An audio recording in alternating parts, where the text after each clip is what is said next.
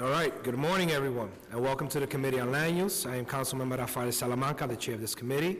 I would like to welcome my esteemed colleagues who are members of the committee and here with us today. We have Council Members Gibson, Constantinides, Deutsch, Koo, Richards, Grodenchik, Adams, Diaz, Chair Moya, and Rivera. I want to thank Chair Moya and Chair Adams for their work on our land use subcommittees. Today we'll be voting on a number of projects referred out of our zoning subcommittee, and we will also be holding a hearing jointly with our subcommittee on zoning and franchise on the topic of city environmental quality review procedures. If you are here to testify at our joint hearing, please fill out a speaker slip with the Sergeant at Arms, and we will start now with our votes. Today we'll vote to approve OUs 391 and 392 for the 1050 Pacific Street rezoning in Majority Leader Cumbles District in Brooklyn. The proposed actions will rezone an existing M1-1 district to an M1-4/R7A special mixed-use district and map the project area as a mandatory inclusionary housing area with options 1 and 2.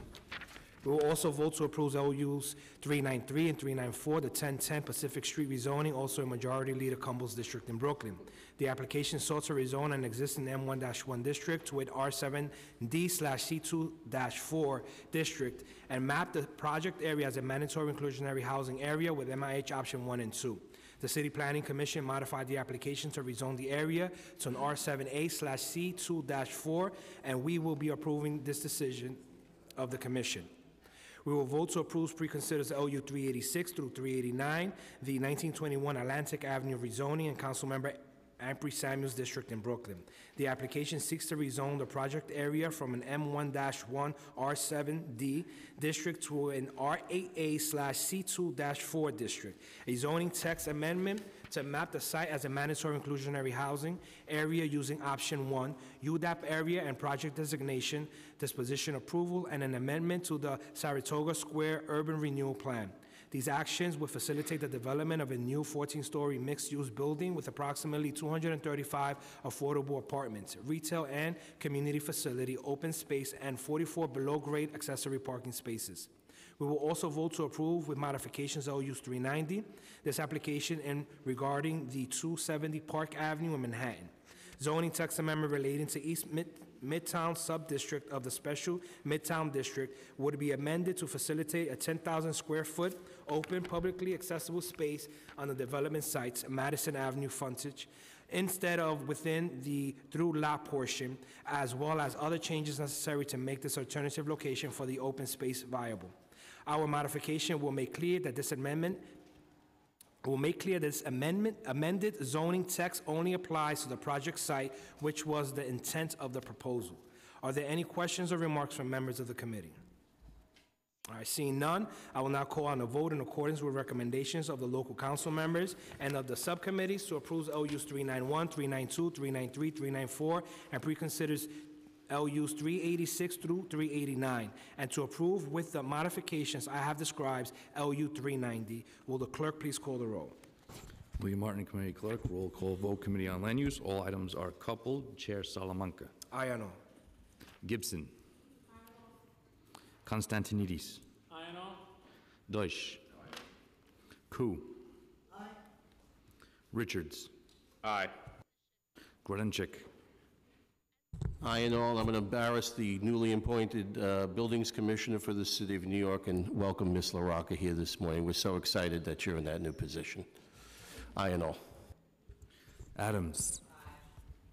Diaz. Moya. Rivera. Aye and all.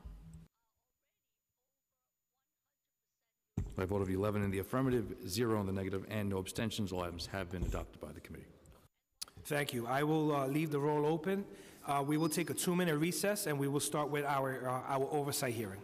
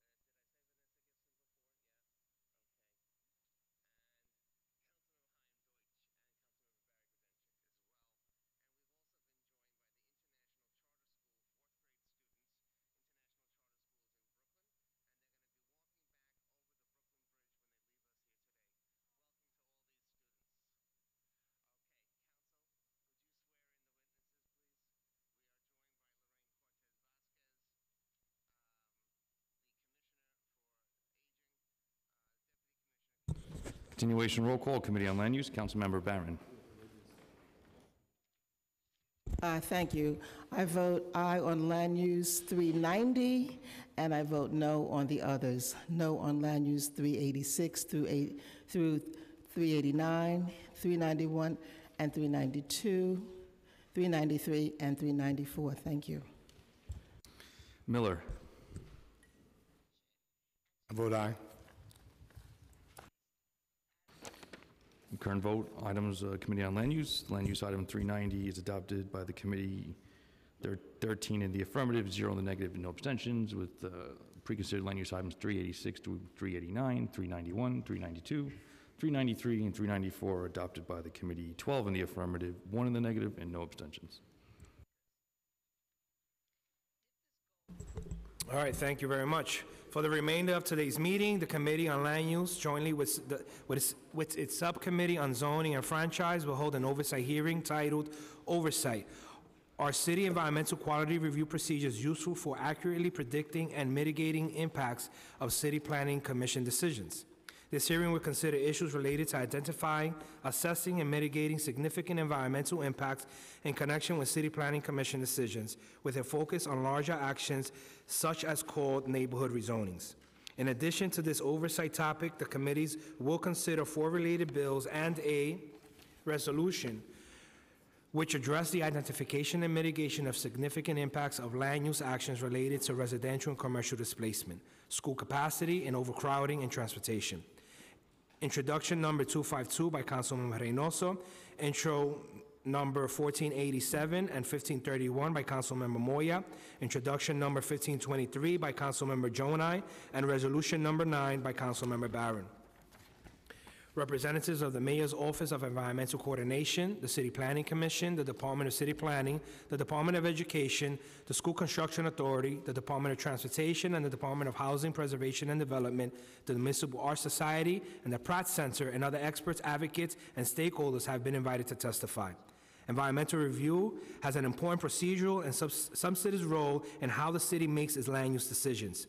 All land use applications that are subject to the Uniform Land Use Review Procedure and all applications for changes to the zoning resolution must be analyzed in accordance with city environmental quality review procedures. If a determination is made that a proposed action is likely to have significant impacts on the environment, the City Planning Commission must prepare, or cause to be prepared, an environmental impact statement, commonly referred to as EIS. The State Environmental Quality Review Act further requires that when a local agency decides to approve an action which has been the subject of an EIS, such agency shall make an explicit finding that to the maximum extent practicable, adverse environmental efforts revealed that the EIS process will be minimized or avoided.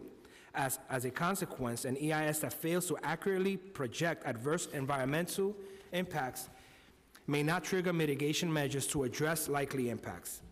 To assist city agencies in fulfilling their environmental review responsibility, the Mayor's Office of Environmental Coordination Procedure and the Seeker Technical Manual. The Seeker Technical Manual provides technical guidance and methodologies for conducting the environmental review in 19 areas of required analysis. The methodologies of the Seeker Technical Manual have been the subject of significant criticism and debate for their failure to account for development and mitigation in rather pronounced ways in connection with a number of neighborhood rezonings, including downtown Brooklyn and Long Island City. The Municipal Art Society and the Pratt Center for Community Development, notably, have both produced papers on this subject and will present testimony on their analysis and conclusions today. During this hearing, members will have the opportunity to ask the administration and these experts questions about a range of their concerns relating to the Seeker process. However, the testimony today, my questions, and I hope the majority of my colleagues' questions, will focus on the Seeker process as it relates to neighborhood rezonings, particularly in the development of the reasonable worst-case development scenario analysis, the identification of mitigation for adverse impacts, the fulfillment of mitigation commitments, and the analysis methods for determining whether there will be socioeconomic impacts, school overcrowding, or transportation impacts. We have a lot of witnesses today and a lot of questions. But before we begin, I would like to give the sponsors of the legislation we are hearing today an opportunity to offer some remarks, starting with my co-chair, Chair of the Zoning and Franchise Subcommittee, Councilman Chair Moya. Thank you so much. Good morning. Thank you, Chair Salamanca. It is my pleasure to be able to co-chair this hearing with you on the city's environmental quality review process for neighborhood rezonings and the methodologies set forth in the secret technical manual. I also want to thank you for this opportunity to hear the two bills I have before this committee today. I have been very vocal about my concerns that neighborhood rezonings for the last several years have promoted the construction of luxury housing and displaced low-income residents and small businesses. I have raised concerns that mapping mandatory inclusionary housing area on such a rezoning is not sufficient mitigation for the displacement that such rezonings actually cause. The Seeker Technical Manual defines secondary displacement, also known as indirect displacement, as the involuntary displacement of residents, businesses, or employees that result from a change in socioeconomic conditions created by a change in land use. According to the Seeker Technical Manual, a socioeconomic assessment should be conducted if a project may be reasonably expected to create socioeconomic changes, such as rising rents within the area affected by the project that would not be expected to occur without the project. The stated purpose of the indirect residential displacement analysis is to determine whether the proposed project may introduce a trend or accelerate a trend of changing socioeconomic conditions that may potentially displace a population of renters living in units not protected by rent stabilization, rent control, or other government regulations restricting rents. If the assessment identifies a population which is vulnerable to displacement based upon income and other factors, and the groups exceed 5% of the study area population, the Secret Technical Manual indicates that a significant adverse impact may occur. It then directs that mitigation be considered. No recent EIS produced in connection with a neighborhood rezoning has found a potential for significant adverse impact with respect to indirect residential displacement. The Pratt Center argues that there are 4 reasons that the approach taken by the Secret Technical Manual is insufficient for determining secondary displacement. First, the lack of any analysis of racial or ethnic demographic impacts. Second, the exclusion of buildings larger than 6 units containing rent-regulated units from consideration as soft sites. And third, the provision that a proposed action must introduce a trend or accelerate a trend of changing socioeconomic conditions in order for it to have an impact. And lastly, the wide discretion an applicant has to determine that no significant impacts are anticipated because of mitigating factors, particularly as a result of the creation of a mandatory exclusionary housing area. Similar points were raised in a 2018 report titled Inclusive City: Strategies to Achieve a More Equitable and Predictable Land Use in New York City, produced by the Regional Planning Association in collaboration with a land use reform working group that included representatives from the Office of the Manhattan Borough President, various advocacy organizations, including Pratt and the Municipal Arts Society, and the staff of several city council members. Because the city doesn't look back at the effects of its rezonings, we have no data on whether the CPC's projections or indirect displacement impacts are accurate, or whether, as suggested by the Secret Technical Manual, the existence of the MIH program is effective in mitigating displacement. To address this problem, I have introduced intro number 1487, a local law to amend the New York City Charter in relation to studying the incidence of secondary displacement resulting from neighborhood rezonings. This bill would require HPD to conduct a study of indirect displacement resulting from a neighborhood rezoning approved by the CPC on or after January 1, 2015. The study would be required to cover a period from the approval of the action to a 5-year after such date. If the study reveals a significant disparity between the actual secondary displacement and that projected in the EIS, HPD would be required to make recommendations for changing the methodology of the Secret Technical Manual to better project such displacement in the future. This would give the Council and the CPC the opportunity to review major land use action and work collaboratively to improve the environmental review process. To address similar problems that relate to education, I've also introduced Intro Number 1531, a local law to amend the New York City Charter in relation to studying and reporting on the education capacity and overcrowding impacts of decision of the City Planning Commission in connection with certain land use actions.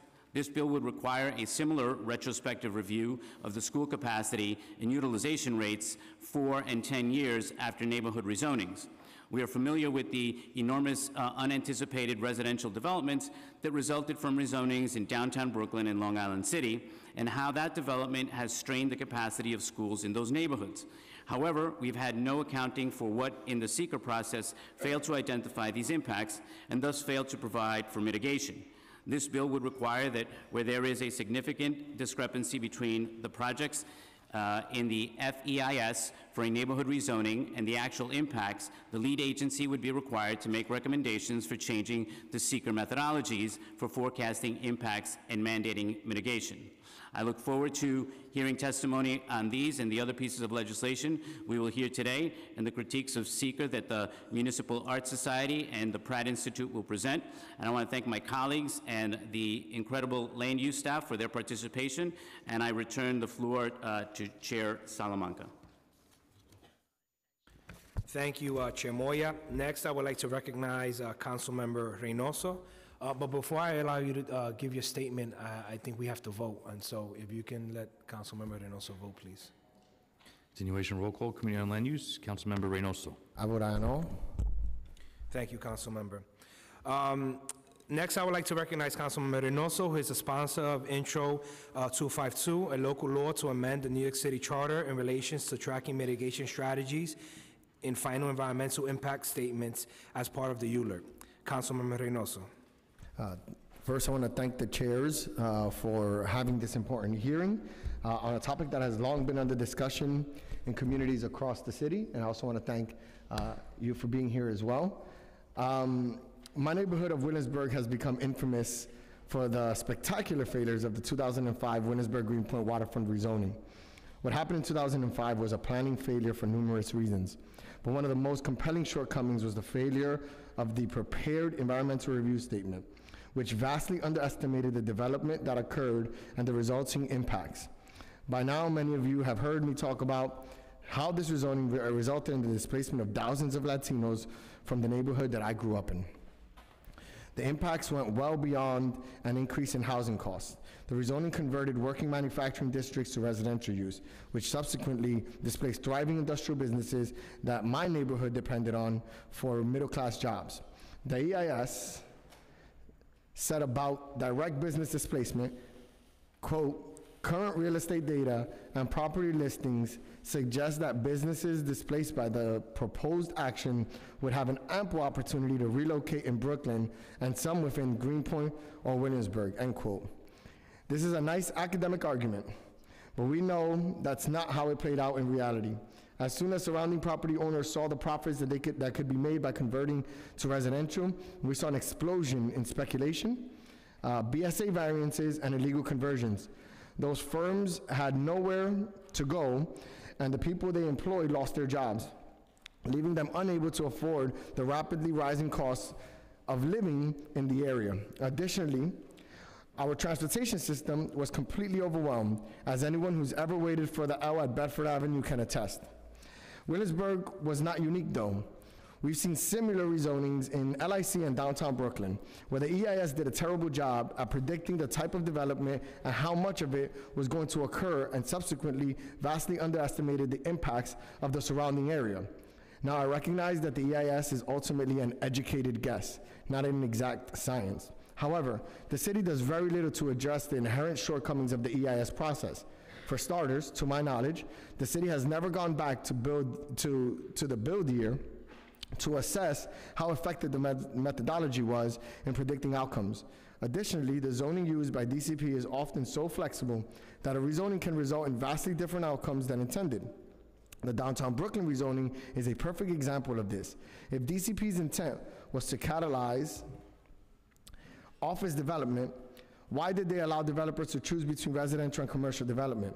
In Williamsburg, DCP mapped MX districts that allow for both manufacturing and residential uses. Residential won out every single time.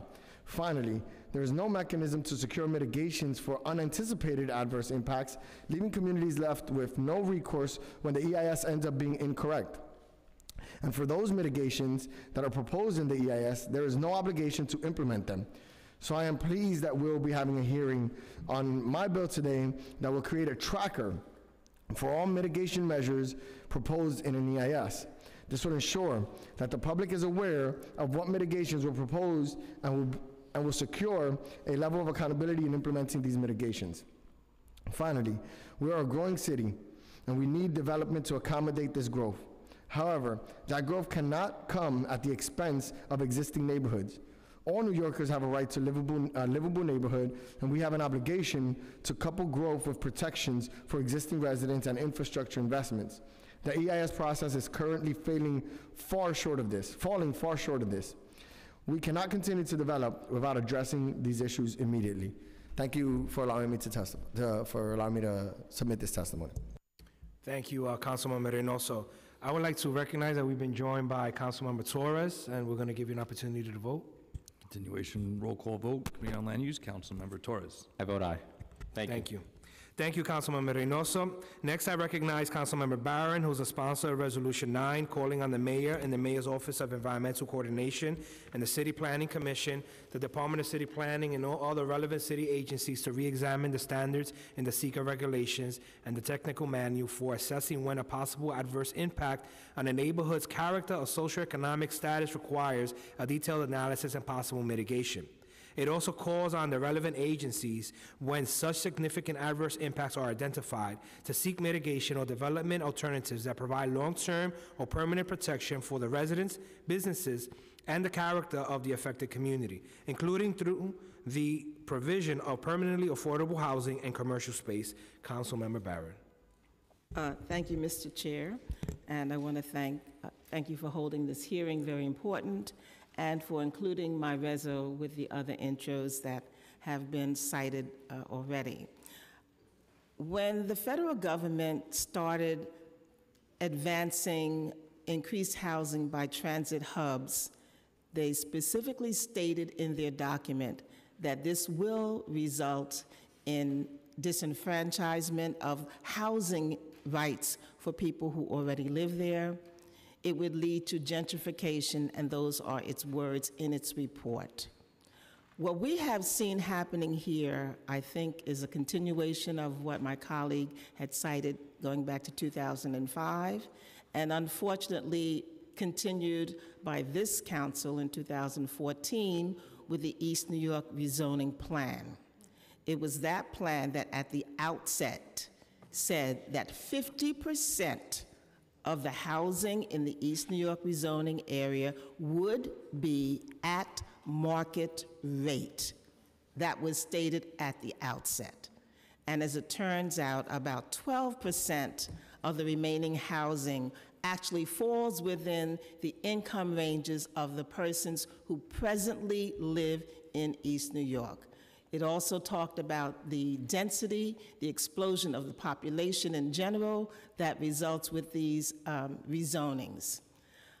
I'm in a competition with the chair to see who can get the highest numbers of housing brought to their district that does not displace the people who presently live there, and that includes an opportunity for housing for the formerly homeless.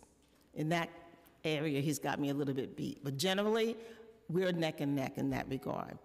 What we're seeing happening is that the rezonings that are taking place are moving what had been 20% affordable, 80% market, to now 25% affordable and 75% market. For me, that is unacceptable because it does not address the housing need that we see here in New York City. So my resolution talks about re-examining the ways in which the assessments are made, determining what the impact is on communities, and in fact, when those disparate factors are found or identified, that we seek mitigation or development of long-term or permanent protections for residents as well as for businesses to be able to protect the character of the community. And the remedies that we're looking for may include permanent affordability and affordability for commercial space for those businesses that presently are in that area. So just wanted to summarize that I'm looking forward to hearing from the panel, and I would like to know particularly what your response is to Reso 9, which is the one that I have introduced. Thank you, Mr. Chair. Thank you, Councilmember Barron. We will also be hearing intro number 1523 by Councilmember Zoni, a local law to amend the New York City Charter in relation to studying and reporting on transportation impacts of decisions of the City Planning Commission in connection with certain land use actions. Councilmember Zoni has a death in the family and is not able to join us today. I now call on the first panel. We have, and if I do not pronounce your name right, please correct me, Susan Amron, the General Counsel for City Planning, Olga Abinader, am I saying that right? No. All right. Esther Bruner, and Hillary Semel. And so we're going to ask the council to please swear you in. Please raise your right hands. Do you swear to affirm to tell the truth, the whole truth in your testimony before these committees and in response to all council member questions?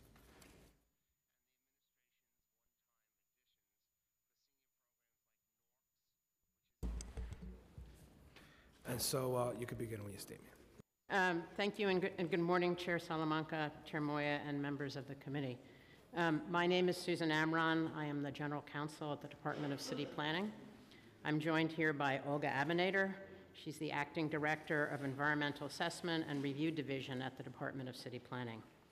Thank you for the opportunity to testify on the City Environmental Quality Review Procedures and on introductions number 252, 1487, 1523, and 1531.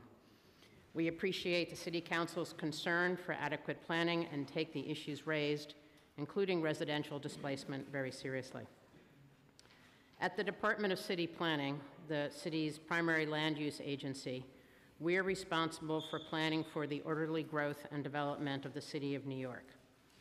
We administer the city's land use review process, known as ULURP, conduct planning studies, and collect statistical and other data that serve as the basis for land use planning recommendations.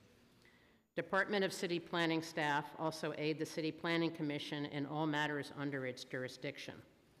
The City Planning Commission holds regular public hearings and votes on applications concerning the use, development, and improvement of real property subject to city regulation. The City Planning Commission's consideration includes environmental review, an assessment of the potential environmental impacts of land use actions where required by law. These environmental reviews are conducted in accordance with the State Environmental Quality Review Act, known as SECRA, and the City Environmental Quality Review Procedures, known as SECR. The city's environmental review process is among the most comprehensive and thorough in the nation. It's important to remember that environmental review is a disclosure process that applies only to discretionary decision-making and not to the as-of-right development that constitute approximately 80% of the projects in the city. It is intended to provide the best information available to decision makers about the potential significant adverse environmental impacts of an action. For example, when DCP or a private applicant proposes a zoning map amendment, DCP analyzes and discloses in a full environmental impact statement or a shorter environmental assessment statement the potential significant adverse environmental impacts of that zoning map amendment. My colleagues at the Mayor's Office of Environmental Coordination will discuss the process in more depth. The City Planning Commission considers those potential environmental impacts when it votes on the proposal. But the results of the environmental review process represent only one of many pieces of information considered by the City Planning Commission, or in fact, any other decision maker. Other considerations for the City Planning Commission include the purpose and need for an action, the appropriateness of use bulk and density, considering surrounding land uses, and the availability of transit. Because environmental reviews assess potential impacts of actions that don't occur until years later or over a period of years, they are necessarily based on assumptions about the future. These assumptions could project conditions only a few years into the future, such as for an application where a single building is proposed, or a decade or more into the future, such as for an application affecting a larger geography, like an area-wide rezoning. Although projections are based on the best information that's available at the time, projections made for environmental reviews, like all projections, are imperfect. There is a limit on the kind of data and indicators that are available to measure many of these issues. And even if we had perfect data, which does not always exist, it could not eliminate uncertainty about what will happen in the future. And the further into the future we seek to predict, the less precise we will be. For example, past traffic analyses could not have predicted the rise of for-hire vehicles such as Uber or Lyft. Current traffic analyses are likely not to accurately predict the impact that congestion pricing or self-driving vehicles will have. Past displacement analyses could not have predicted changes in federal immigration policy, global economic trends, and the 2008 economic recession, Superstorm Sandy, and other influencing factors. Environmental review cannot and should not be expected to predict the future with the degree of precision that is suggested by these bills. Environmental review is also not a tool that looks backwards to identify causes of current conditions. Indeed, it is doubtful that one could trace current conditions to specific causes, including rezoning. In fact, displacement resulting from rising rents is a challenge citywide, both in areas that have been rezoned and in areas that are not being rezoned. And there are myriad reasons why households move and median incomes in neighborhoods rise. To focus solely on rezoning as the driver of neighborhood change misses the complex reality of New York City's population dynamics and treats neighborhoods as static places. While we take these issues very seriously, addressing them in the context of environmental review is not helpful, as environmental review is not a panacea to address systemic issues. Again, it's a disclosure tool prepared at a specific moment in time intended to aid decision makers. I would like to note that through the environmental review process, the Department of City Planning works closely with its sister agencies, particularly those with technical expertise. When DCP undertakes an environmental review, it seeks other agencies' expertise on specific technical areas typically considered in environmental review, including, for example, hazardous materials, open space, historic and cultural resources, transportation, and community facilities such as schools, among other topics. Expert agencies provide guidance related to methodologies used for environmental review analyses, identification of significant adverse impacts, and appropriate mitigation measures. However, these agencies do not rely on environmental review analyses and development projections to perform their programmatic functions. This includes the School Construction Authority with respect to the need for public schools, the Department of Transportation with respect to transportation infrastructure, and the Department of Housing Preservation and Development with respect to measures to protect tenants and implement affordable housing strategies. Environmental review represents at most one of many pieces of information agencies consider before decisions are made with regard to building new schools, investing in transportation improvements, and implementing affordable housing programs. In summary, the Department of City Planning agrees that a robust, reasoned analysis of environmental impacts of land use actions are critical to good decision making. At the same time, we recognize the role that environmental review was designed to play and believe that the environmental review process is not an appropriate means to address broader traffic, school capacity, and displacement concerns raised in these bills. We support better tracking of mitigation commitments, which our colleagues at the Mayor's Office of Environmental Coordination will speak to. Again, thank you for the opportunity to testify today, and we look forward to a continued dialogue with the Council on these issues. Good morning. Thank you, Chair Salamanca, Chair Moya, and members of the committee for this opportunity to testify on the city environmental quality review procedures and the proposed intros 252, 1487, 1523, and 1535. I am Hilary Semmel, the Director and General Counsel of the Mayor's Office of Environmental Coordination, or OEC. I am joined by Esther Bruner, who is the Deputy Director of Regulatory Programs at OEC. Before I address the legislation, I'd like to provide some background about the role of OEC, as many members of the public may be unfamiliar with us, as well as the development and use of the Seeker Technical Manual. And I probably will refer to it as the Tech Manual because that's the state-of-the-art term, but it's formally known as the Seeker Technical Manual. OEC is an independent office within the Office of the Mayor, established in 1991 under Mayor Dinkins to be the city's central seeker office with procedural, legal, and policy expertise on all aspects of environmental review. Our mission is to ensure the integrity of the environmental review process by providing information and assistance to agencies and applicants. Transparency is also a main priority of our work. We coordinate environmental reviews across the technical agencies, assist city agencies that may not have the expertise and capacity to undertake environmental review on their own, maintain the public repository for all environmental reviews conducted in the city, and coordinate periodic updates to the guidance found in the Seeker Tech Manual. OEC is also charged with developing and maintaining a technical database for applicants and city agencies to complete environmental review documents and with tracking mitigation measures.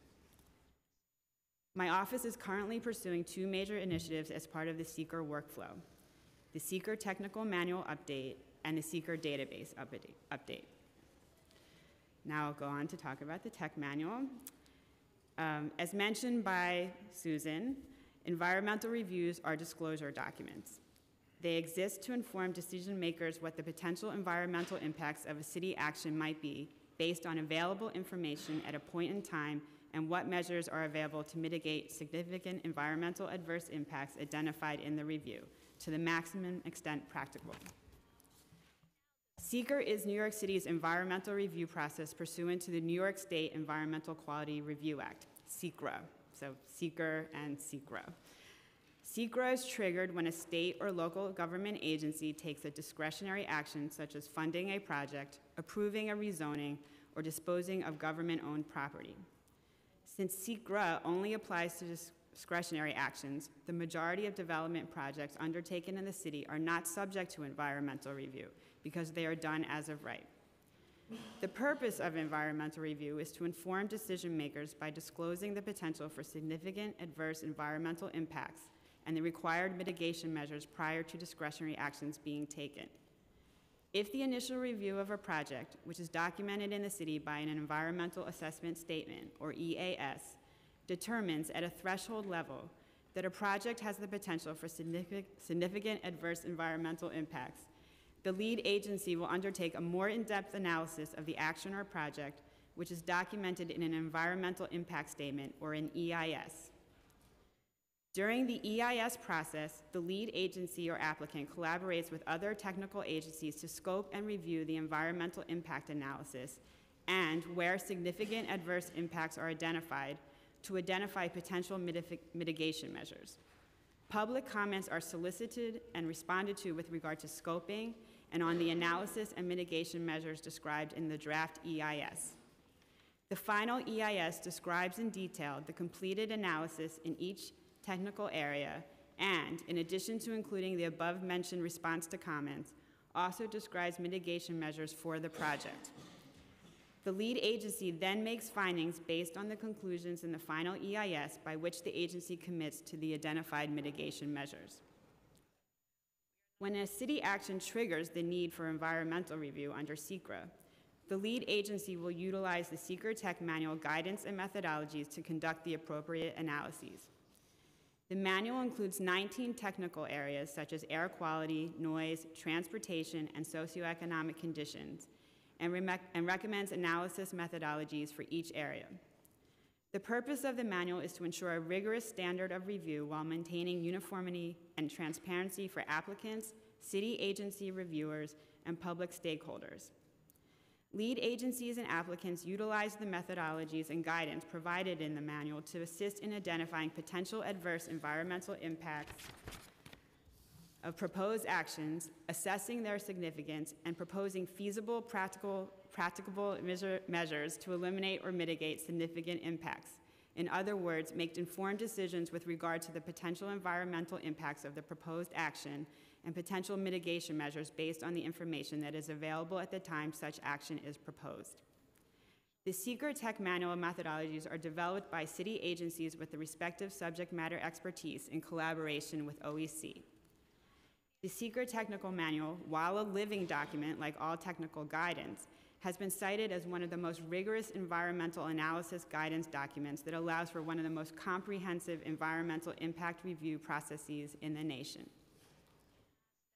The key entities in the environmental review process that use the Seeker Tech Manual are the lead agency and the applicant. The lead agency is the city entity that is principally responsible for undertaking, funding, or approving a proposed action or project. The applicant is the entity that is seeking city discretionary approvals, such as funding or CPC approvals, to facilitate their proposed project. The applicant can be either a private or city entity. For any environmental review conducted under Seeker, OEC recommends that the analysis methodologies in the Seeker Technical Manual be followed. As mentioned before, OEC is the keeper of the Seeker Tech Manual. In line with OEC's mission, we maintain and periodically update the Seeker Technical Manual to ensure the integrity of environmental review for the proposed city actions. The methodologies in the Tech Manual are the most rigorous in the nation and help ensure that decisions by the city are made in a transparent, well-informed manner. The first Seeker Tech Manual was published in 1993, and it was updated in 2001, 2010, 2012, and 2014. The initial publication of the manual and subsequent updates occurred under OEC leadership. During the update process, OEC and its partner agencies align Seeker methodologies with applicable policies and standards and take into account relevant changes in the city. The recent updates were all structured to enable the most comprehensive and informed environmental analysis where city discretionary actions are required. City agencies with expert jurisdiction over certain technical areas led the updating to those methodologies. Some agencies are in charge of one analysis area, while others cover multiple analysis areas. For example, the Department of Sanitation is responsible for the solid waste analysis, while the Department of Environmental Protection is responsible for natural resources, water and sewer infrastructure, hazardous materials, air quality, and noise analyses. The updates range from simple text revisions to making the manual more accessible to changes in how certain analysis steps are to be conducted. In parallel, these updates all included targeted stakeholder engagement to collect input on the manual from professionals who work in the urban planning and land use fields. OEC provided the public input to the respective technical agencies for consideration. City agencies provided regular progress reports to OEC. The relevant agencies worked collaboratively throughout the update to ensure that the methodologies continue to be state-of-the-art and to reflect the environmental concerns that are unique to New York City.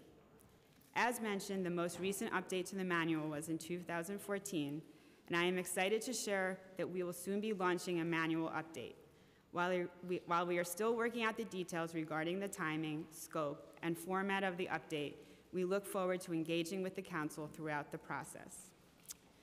With respect to the proposed legislation, and regard to specifically Intro 252, OEC is generally in support of the intent of this bill with respect to bringing more transparency to mitigation tracking. However, we think the bill as proposed is not the best approach to accomplish the intent and suggest that the responsibility for mitigation tracking remain with OEC for several reasons.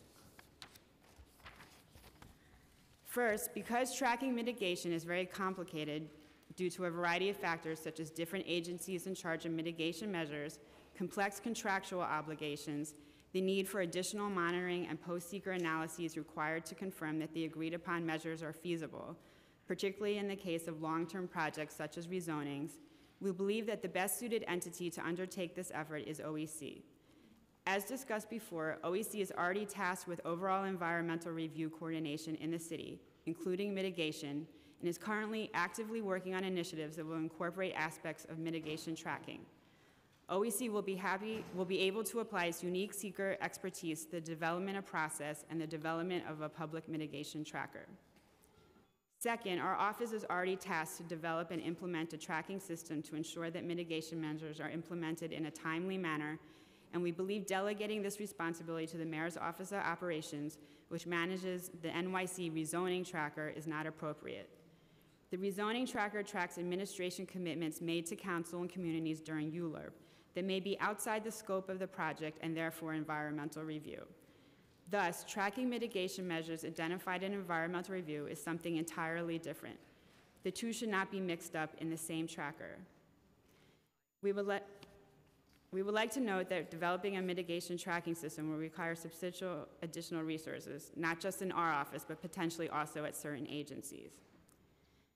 With regard to intros 1487, 1523, and 1531, like the Department of City Planning, OEC believes the intent to this legislation is to ensure that the city is doing all it can to promote transparency in the seeker process. But we do not believe seeker is the appropriate tool to address the universal concerns that these bills are raising. We reiterate that environmental review, by nature, simplifies reality at a couple of moments in time in order to inform the decision makers about a proposed project's potential significant adverse impacts in specific technical areas, and to develop measures that may mitigate those impacts, or, if such measures are not practicable, to inform them that proceeding with the project would lead to unmitigated impacts. In conclusion, I would like to thank this committee for recognizing the importance of seeker and transparent mitigation implementation and tracking. I thank you for the opportunity to testify. I'm happy to answer any questions that you may have at this time. My colleagues at DOT, HPD, and SEA are submitting testimony and are available for questions and answers. Okay, thank you very much for your testimony. I want to start with a few questions on the reasonable worst-case development scenario framework, if possible. Does the city study areas after they are rezoned to determine how accurate the reasonable worst-case development scenario was at predicting development compared to the actual development that happened after the rezoning? Thank you, Council Member. That is a great question. With regard to the reasonable worst-case development scenario, it encompasses many different things. The projected additional incremental units of housing in the case of a rezoning. My colleagues at other agencies do go, and also, for example, the impacts on school seats. My colleagues at other agencies do go back at moments in time to look at what is happening on the ground, like doing other types of analyses, but through seeker, we don't go back and look at the reasonable worst-case development scenario per se, whether it came to fruition. DCP might want to. So how do you determine if your predictions were correct if you don't go back and check?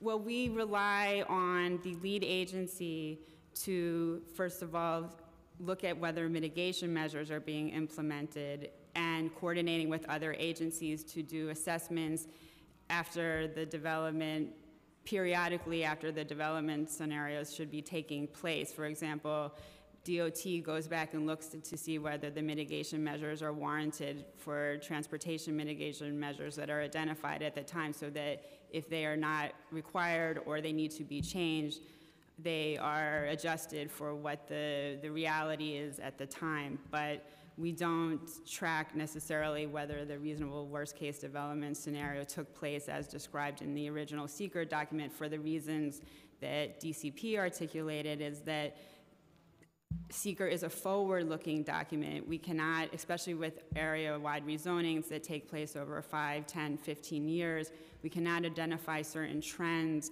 that may impact how the reasonable worst-case development scenario is played out. We try to take the most conservative approach and overestimate the potential for effects, the most conservative effects that would happen, and then hope that and we believe that by taking a conservative approach, we will be able to identify the the most conservative potential for adverse environmental impacts. So is there any quality review process on your reporting? I mean, it just doesn't make sense. You're coming up with a decision on what's the reasonable worst-case scenario, and you're telling me that you don't go back to check to see how accurate that worst-case scenario is. And so how can we actually trust your decision-making on the worst-case scenario if you're not Well, going back and checking to see how accurate it was? I would say at the initiation of the environmental review process, one of the quality controls is that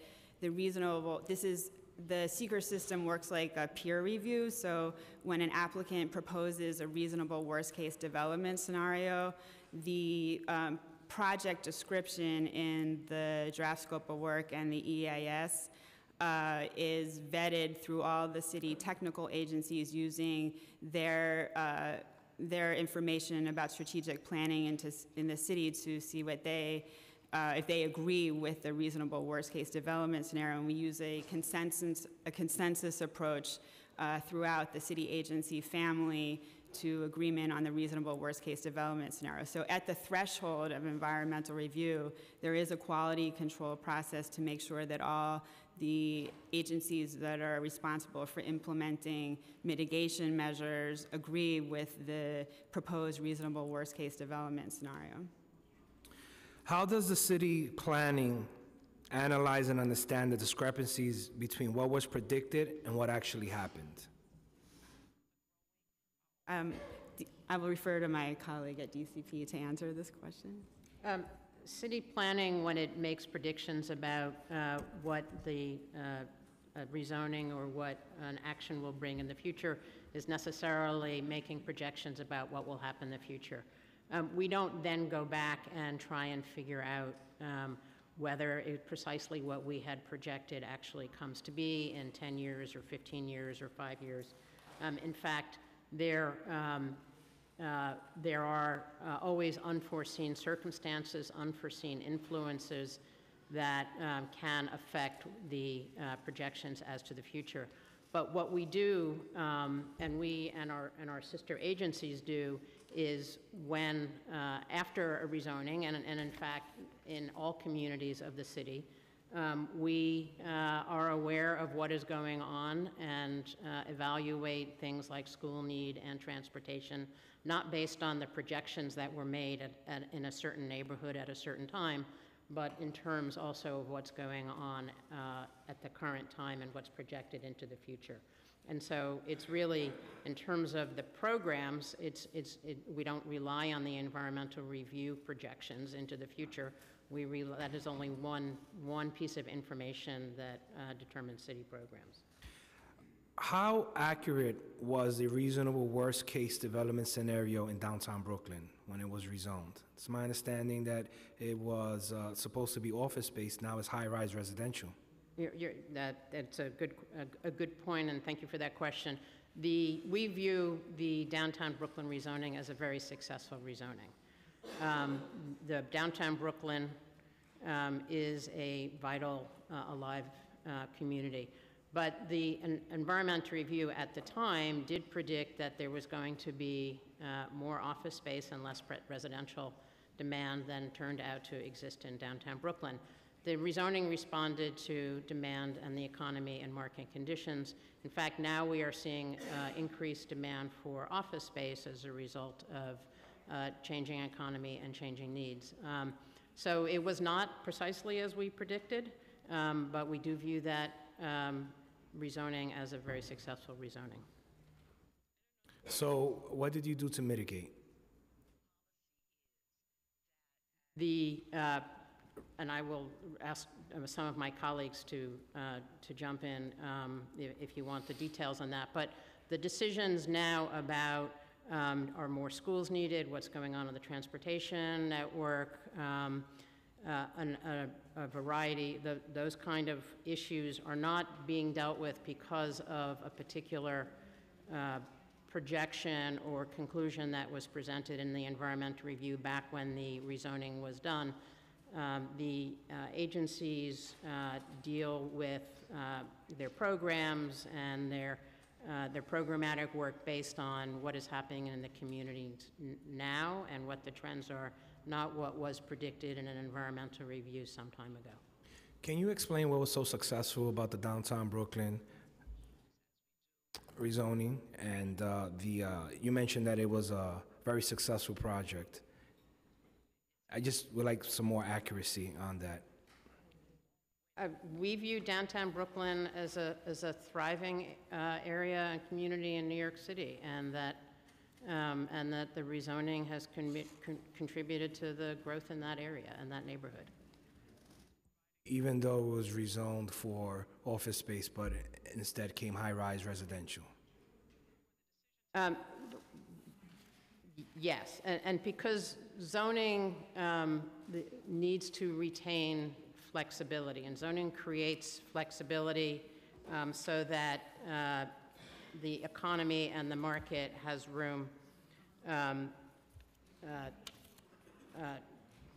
sorry.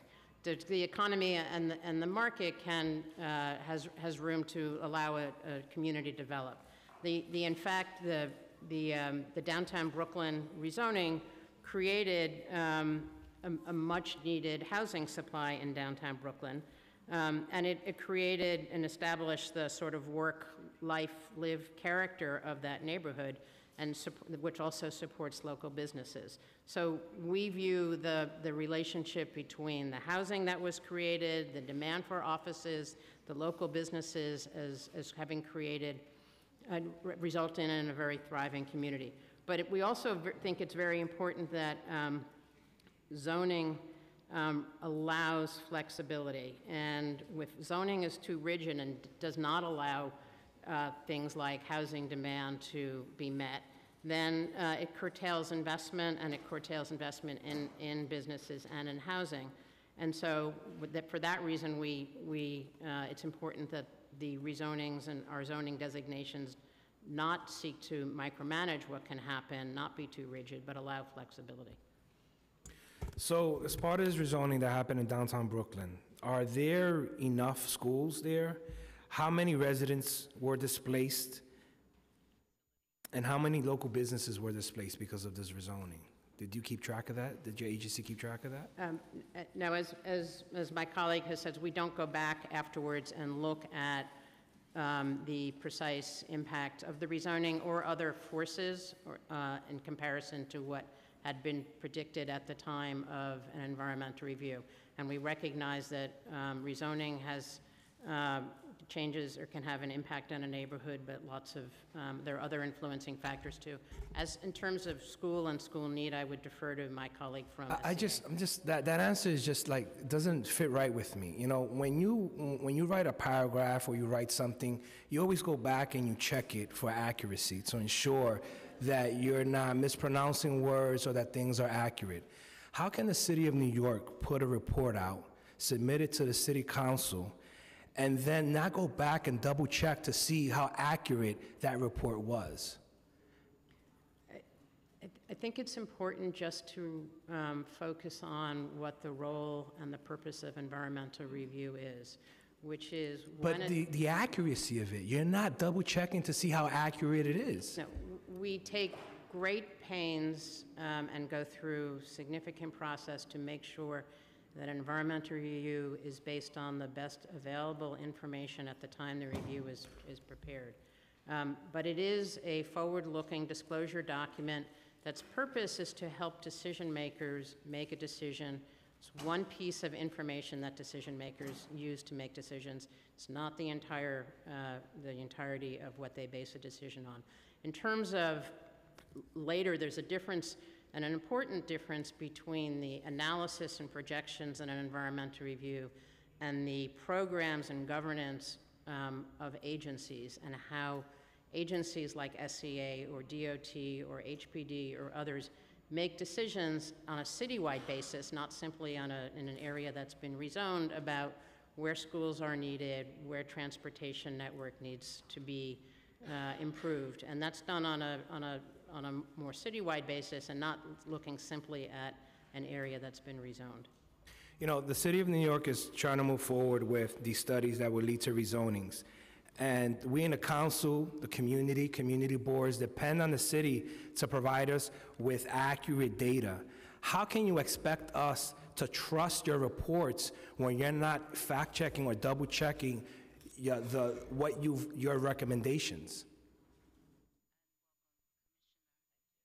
Well, reiterating what my colleague from DCP said, environmental review, since it's a forward-looking disclosure document, as I mentioned also, we take the data that we have at the time, have it vetted through multiple, use that data in analysis and have it vetted through multiple technical agencies to make sure that we all are in agreement as to what we see are the future projections, particularly with the rezoning that are happening across the neighborhood across 5, 10, 15 years. We also know, as Susan mentioned, that the agencies that are responsible for implementing mitigation measures or responsible for providing those services like SEA and DOT or DEP at the time are also built into their operating process. They use the environmental review for strategic planning. It alerts them to what is happening in the city, but they also, on a regular basis, are checking what is actually happening in reality after the environmental review is projected. So there isn't a look back to the environmental review, but there's a look back in the real moment in time as to what is happening and what needs to be offered to deal with the concerns that were identified in the environmental review. So there's not the periodic look back to the environmental review, there's the real-time look at what's happening on the ground through those agencies. Even with mitigation measures that are identified in an environmental review in some areas like transportation, DOT does look at whether what was identified in the environmental review has come to fruition, does the analysis again, so to speak, and then implements what other mitigation measure is appropriate at that moment in time to make sure that it's actually addressing the issue that has come to fruition. All right, I'm going to come back with a second round of questions on this particular topic. I'm going to give an opportunity for Chair Moya to ask some questions. Thank you, Chair Salamanca. Thank you all again for being here and for giving your testimony. Just a couple of questions. The City Environmental Quality Review Technical Manual, as we know as the SEQR manual, is used to assess, disclose, and mitigate the significant environmental consequences of a project, such as a neighborhood rezoning. Do you think that SEQR is an effective fact-finding process? Thank you, Council Member. That's a great question. We are very committed to making sure that SEQR is the most robust and comprehensive fact-finding process. It is a guidance document and is a living document, so there's always room for improvement. We are planning the launch of a SEQR technical manual update. We are eager to work with council and members, stakeholders of the public to inform the methodologies in the tech manual. And it is one of the most rigorous and robust in the nation, and we are strongly committed to keeping and maintaining that reputation. Thank you. And are there currently better research tools out there that are not being used under SEQR to predict things like business and residential displacement and even school overcrowding? We are all very interested in the academic pursuit of environmental review methodologies. All of the technical agencies stay abreast of the proposed methodologies, and we have considered them. At the time, there are some methodologies that we would like to take a more rigorous look at. We are planning to do so in the SEQR Tech Manual update, and as we are eager to collaborate with the council and the stakeholders to identify those. So just going with that, if those tools existed, and you're saying that there's the a new update coming, would you want that to be incorporated or updated in the seeker manual? We would like to engage with the public and the council about their ideas for different methodologies, and if we deem that they are would maintain our most rigorous standard of environmental review, we are committed to considering them. Great. Okay, so according to the Rent Guidelines Board, since 1994, at a total of 200,000 and 950,000 rent-stabilized units have been deregulated in New York City. In 2017 alone, we lost 6,657 units of rent-stabilized housing. The council and the administration have agreed to adopt several pieces of legislation and allocated significant resources to protect tenants in rent-stabilized buildings from harassment and displacement, and also to stem the tide of the loss of rent-stabilized housing. While the Department of Housing Preservation and Development and Human Resources Administration are focusing on policies and resources on this reality, SEEKR does not acknowledge the vulnerability of residents in rent-stabilized housing stock. SEEKR does not consider rent-stabilized buildings as possible projected development sites or consider rent increase, which lead to displacement in rent-stabilized buildings, despite evidence across New York City that these buildings are being vacated or demolished in strengthening the real estate market. Will you consider adjusting the SEEKR manual analysis and methodology to acknowledge that low-income residents in rent-stabilized buildings could be considered a population at risk of displacement? Again, we are committed to working with the council and the public at looking at the best methodologies and committed to considering the best methodology proposed. But do you see that Yes, this is yes. a real threat to a lot of New Yorkers and the housing stock, especially in rent-stabilized communities and buildings, that is not included in the SEEKR manual? Right. To say, yes, you're giving me a very general answer that says we will consider all options, I think there needs to be an acknowledgement that this is crucial to the future of the city of New York and many of the most vulnerable in our society right now that will be affected by this. Yes, we acknowledge that the SEEKR Tech Manual currently looks at residents in non-regulated housing as the most vulnerable to displacement.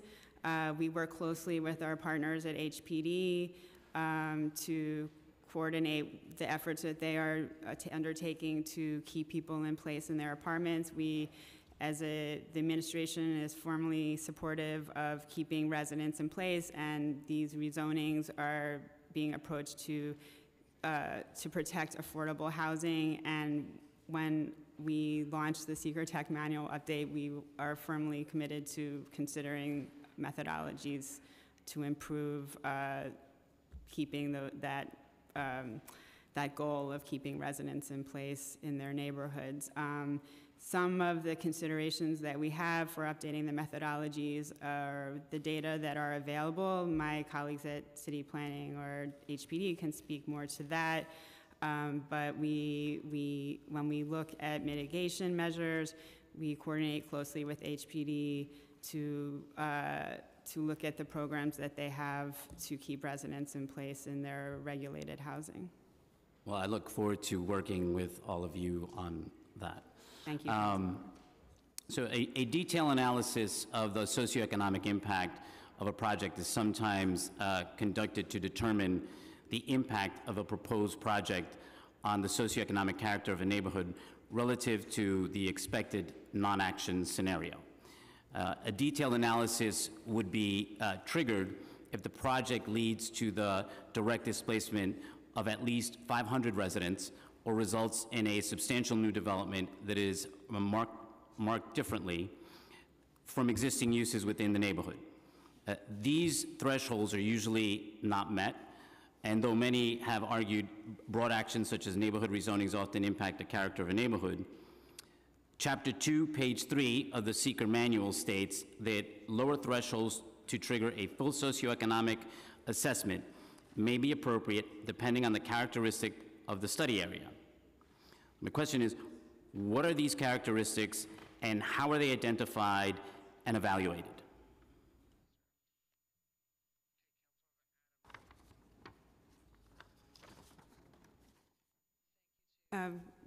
Thank you, Council Member, for that question. It's a very complex question. I think the character. It's okay. We understand how this Methodologies works, are so complex that even experts like myself cannot speak specifically to them in a public hearing like this, but we are happy to follow up with you after the hearing and discuss further the methodologies So you don't have in the technical that manual. here. I don't have that here, no. So. Has there been, has a threshold ever changed as a result of these characteristics that you know of? Or is this one of those where you still have to get back to me on? Yes, we have extensive records of the previous tech manual updates, and I can look through them and see what the impetus for a change in that methodology may have been in the past. Okay. And we are happy to follow up with you Yep. at your convenience. Thank you. Okay, so based on your knowledge of previous neighborhood rezonings, can you tell us if there's been any discrepancies between the original seeker predictive analysis of residential displacement and what actually occurred?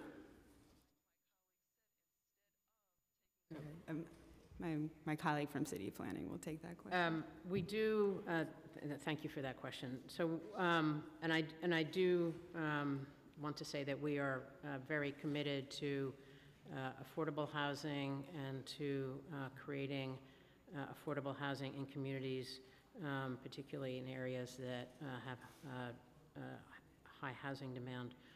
We do a very, I think, rigorous analysis in environmental reviews of trends in housing in a particular neighborhood when we do the rezoning, what the housing stock is, what the demand for housing is, what the regulated and non-regulated housing is, what would likely happen in a community without a rezoning, and what is likely to happen in a community with a rezoning.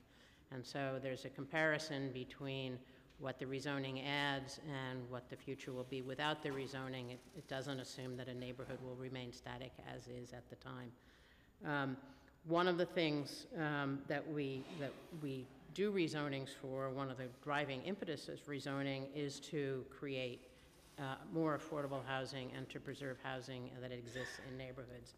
And one of the ways we think that is best to address housing demand is to, in fact, create enough new housing to meet demand and to create affordable housing. And we've done that in our neighborhood rezonings by encouraging new housing and making sure that new housing has a percentage, and a significant percentage of housing that is reserved as permanently affordable housing. Those rezonings and the permanent affordable housing program have happened in the last several years. They are still, the impacts, the effects, how they will play themselves out are still occurring. We are, Which sounds like a study may be necessary to take a look back at what's going on. Well, we don't think it's necessary to go back and look at whether what was projected in the environmental review at, last year or 2 years ago or 3 years ago in 10 years or 15 years turned out to be accurate. What we do think is important is that the HPD programs and the other programs that are designed to protect tenants and to create affordable housing have the information they need at the time to enable them, the programs to function and for them to really fulfill their mandates. And so it's not so much what did we predict, but what is happening in a community at a particular time. So my question was about discrepancies. Are you saying there's been no discrepancies? We have not, I know that we have not looked to see whether there is a discrepancy. And as I said, we don't think that that's necessarily the way that we would want to, an analysis that would help us in the future, and even now, run our programs and determine what housing needs are and how best to provide affordable housing. So you're all pitching a perfect game right now. There's no discrepancies. Everything seems to be going as planned. Got it. Is there a point at which you would say a neighborhood rezoning had met its goals? And can you explain your process for reviewing a neighborhood rezoning that's reached the point you identified, and how those results were used to improve the process for an upcoming rezoning plans?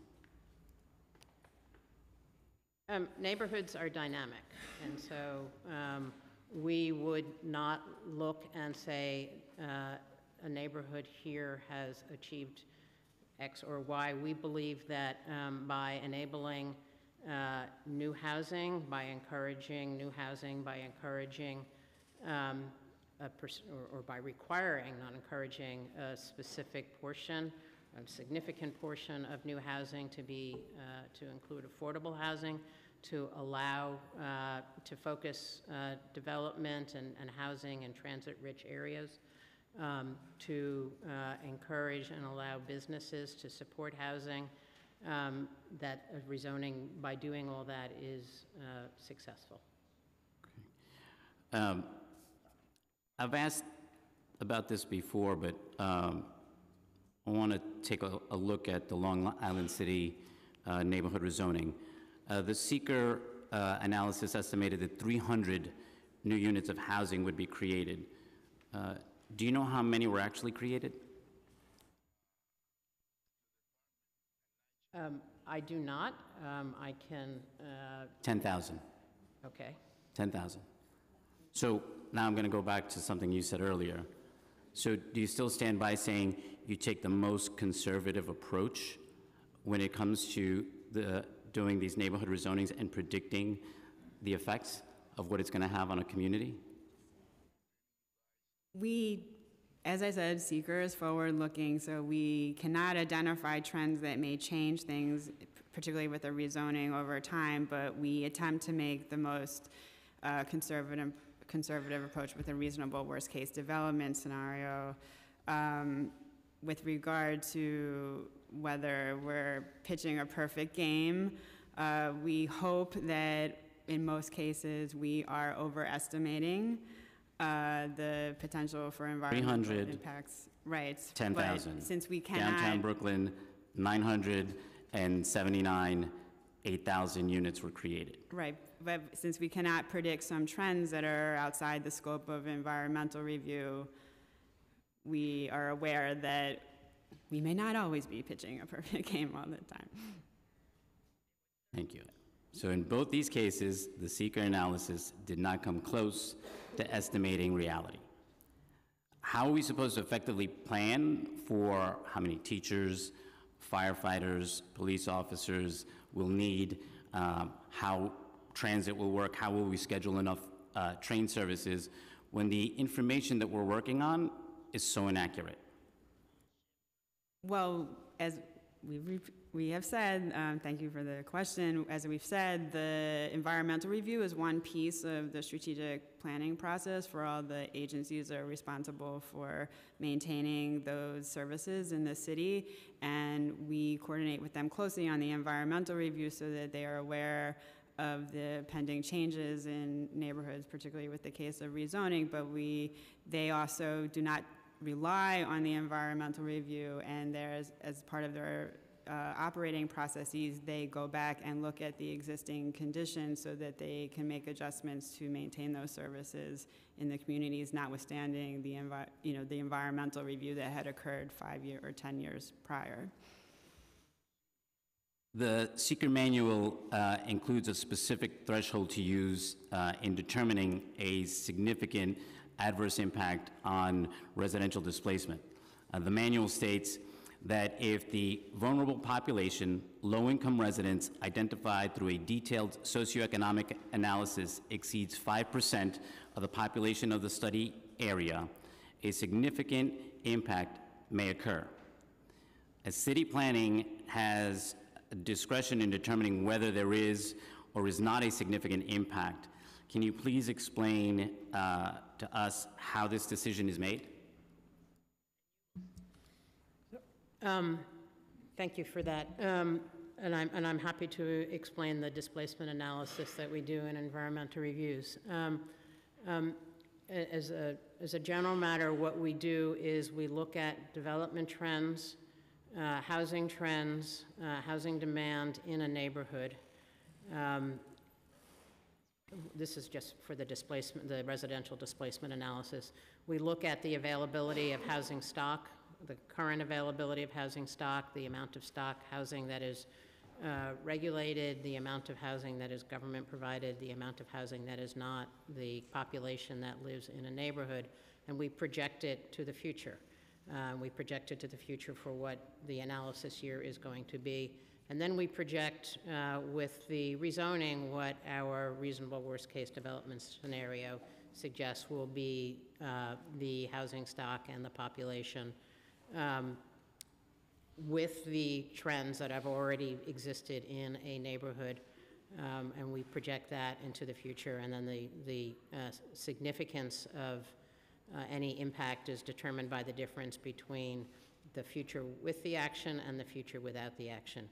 We do believe very strongly that one of the central purposes of rezonings is to provide additional housing, and by providing additional housing that we are addressing displacement pressures that may exist in a neighborhood, that by ensuring that a large percentage of that housing is affordable housing, that we are helping to protect the most vulnerable populations in a neighborhood, and that the combination of new housing, preservation of existing housing, and ensuring that housing is permanently maintained as permanently affordable reduces displacement pressures that may exist in neighborhoods, and neighborhoods have displacement pressures in the city, both those that are being rezoned and those that are not. We look at rezoning as a very key way of addressing those pressures. The city's new mandatory inclusionary housing program, or MIH, has been mapped in recent rezonings and has been cited as a reason why you don't anticipate a significant impact or require additional mitigation. Can you please explain why you believe MIH can significantly reduce the risk of residential displacement? MIH ensures that private housing that is built has a significant percentage of housing reserved for affordability. There are different levels of affordability, but they go into deep affordability by creating, as I said, both new housing and ensuring that a significant portion of that new housing, or opportunities for new housing, but then requiring that a significant portion of that new housing be reserved for, be permanently reserved for affordable households. We believe that that very directly addresses displacement pressures that communities may already be feeling at the time a rezoning is suggested. And while the socioeconomic characteristic of the specific vulnerable population at risk of displacement because of a neighborhood rezoning may be similar to the socioeconomic characteristic of residents who qualify of housing through the mandatory inclusionary housing program, housing created through MIH won't necessarily be occupied by those specific residents at risk of displacement. Is it prudent to consider MIH as a valuable strategy to mitigate the impacts of residential displacement? Yes, thank you. We very much believe it is appropriate to consider MIH as a means of preserving affordable housing in a neighborhood and helping the existing population in a neighborhood retain levels of affordability. It's not the only program that exists. HPD has other programs that exist that protect tenants, and we look at everything in combination. Got it. Do you believe is there room for improvement in how we go about rezoning entire neighborhoods? And how are we supposed to improve this process of rezoning entire neighborhoods when we're not gathering information on these shortcomings?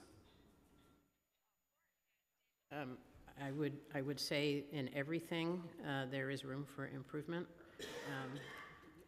I don't think there's anything that anyone does anywhere that couldn't be improved in some way, shape, or form. I'm glad to hear that. We do believe we do a very good job on rezoning, that we identify and we work with communities well in advance of proposed rezonings to understand what a community is looking for, what the community needs are.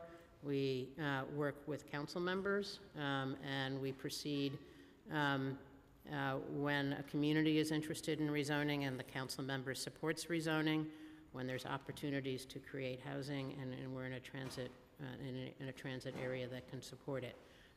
We do look forward to working with the Mayor's Office of Environmental Coordination on the SECRA technical manual update, and I'm sure that there will be suggestions that will be made for how analyses can be approved, and we do look forward to looking at those suggestions and continuing that conversation.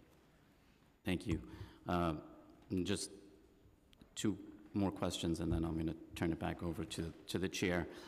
When it deals to school capacity and overcrowding, in community school districts, sub-districts where overcrowding exists today, in the future with no action and the future with action scenarios, can you please explain the rationale for why there should not be a lower threshold for impacts to schools than a 5% increase in utilization rates with the proposed actions?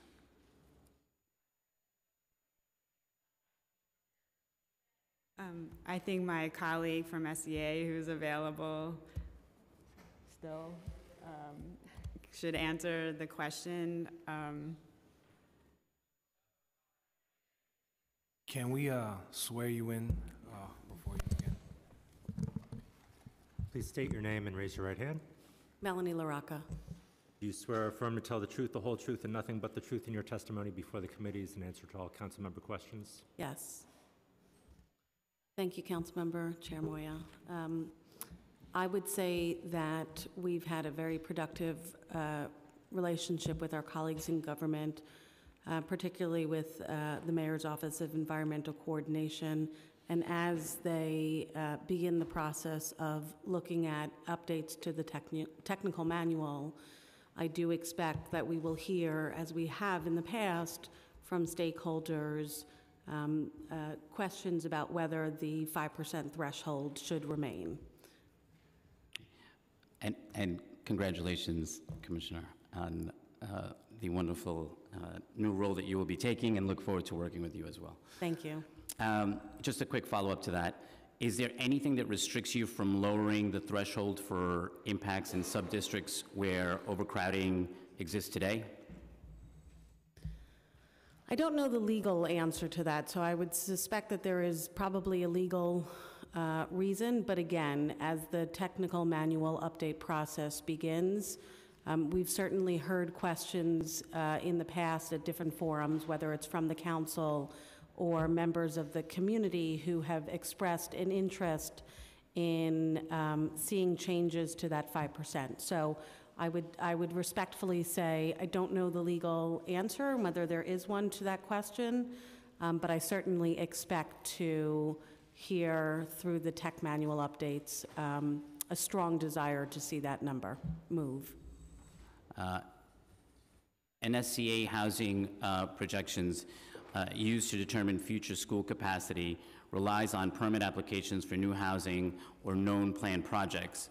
This approach is less useful for projects several years out, as few developers seek building permits 6 to 10 years before construction begins.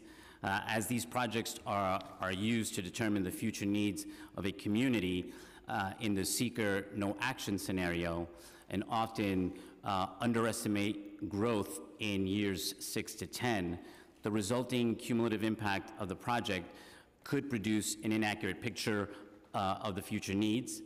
Should city planning consider a more accurate projection model for seeker? So I would say this: yes, we work with city planning very closely, and yes, we have heard, particularly from the council, a very strong interest in seeing ways, in finding ways to better identify potential out-year growth in that 6 to 10 year.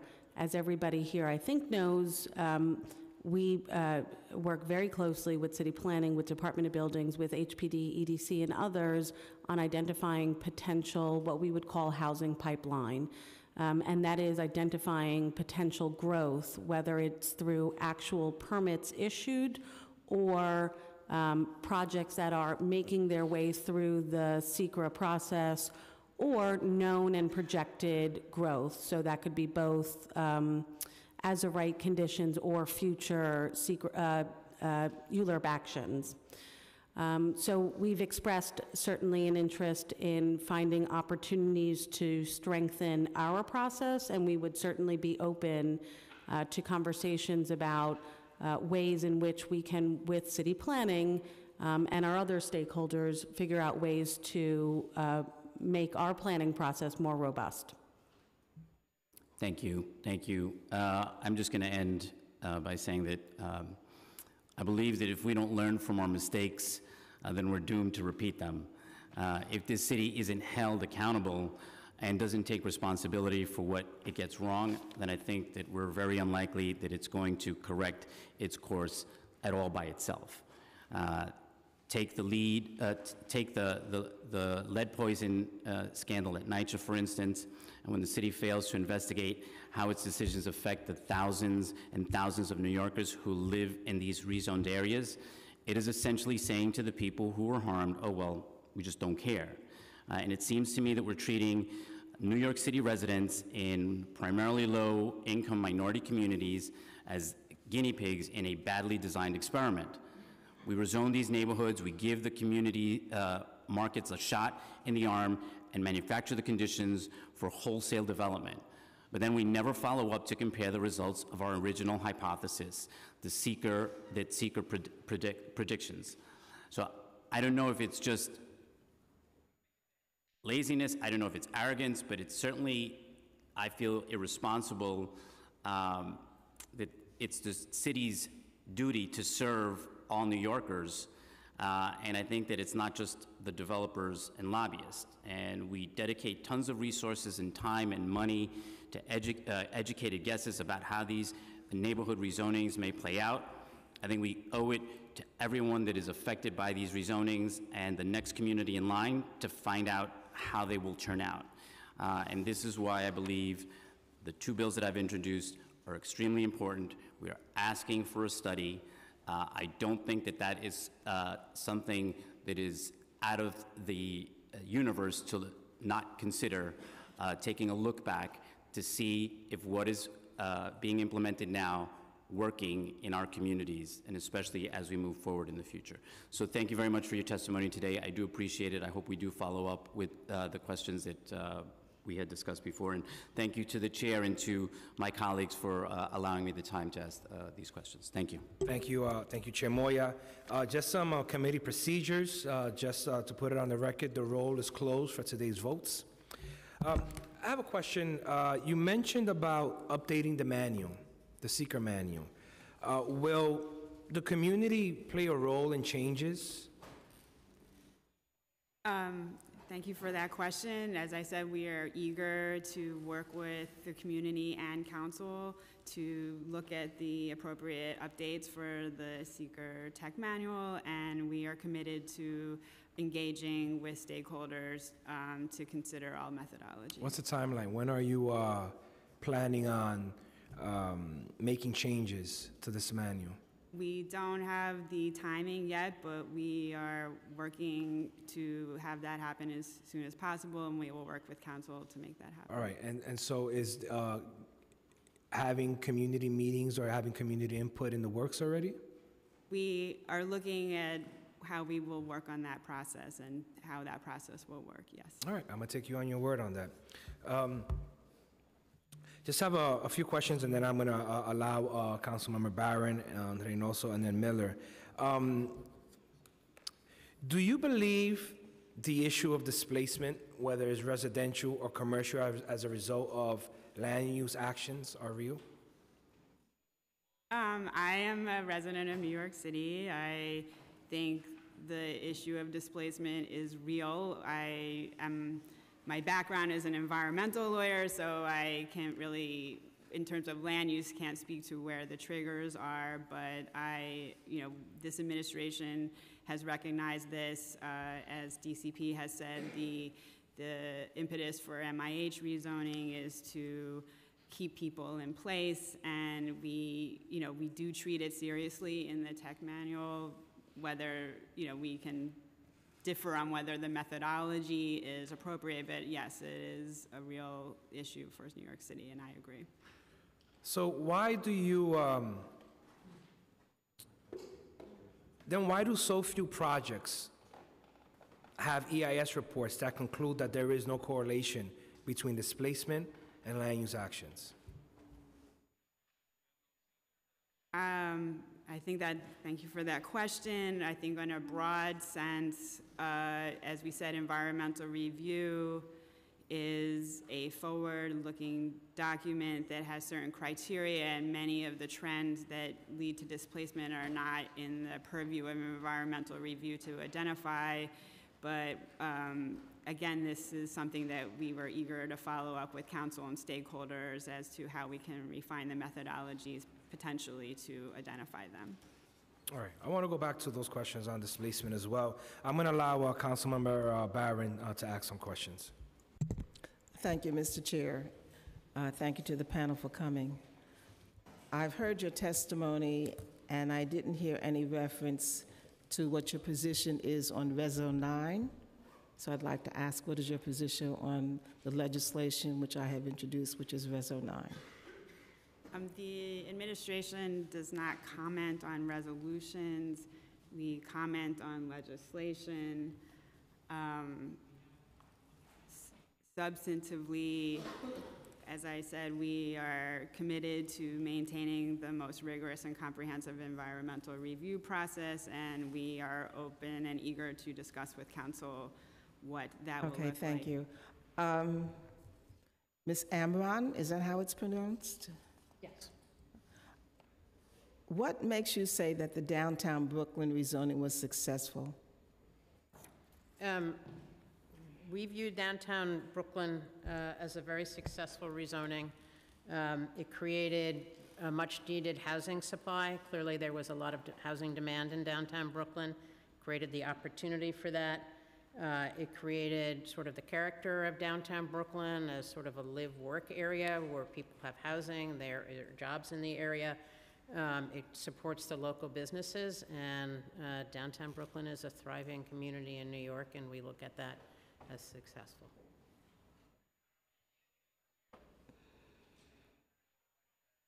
Was that what it was supposed to do, create housing?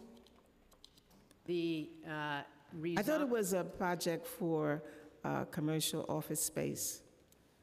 I thought that that was what it was designed to do. The rezoning allowed a number of different uses. Okay. When the environmental review was done, Here comes your note. excuse me? Your note. What note? Oh.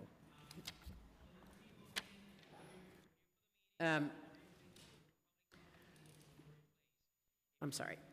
Yes.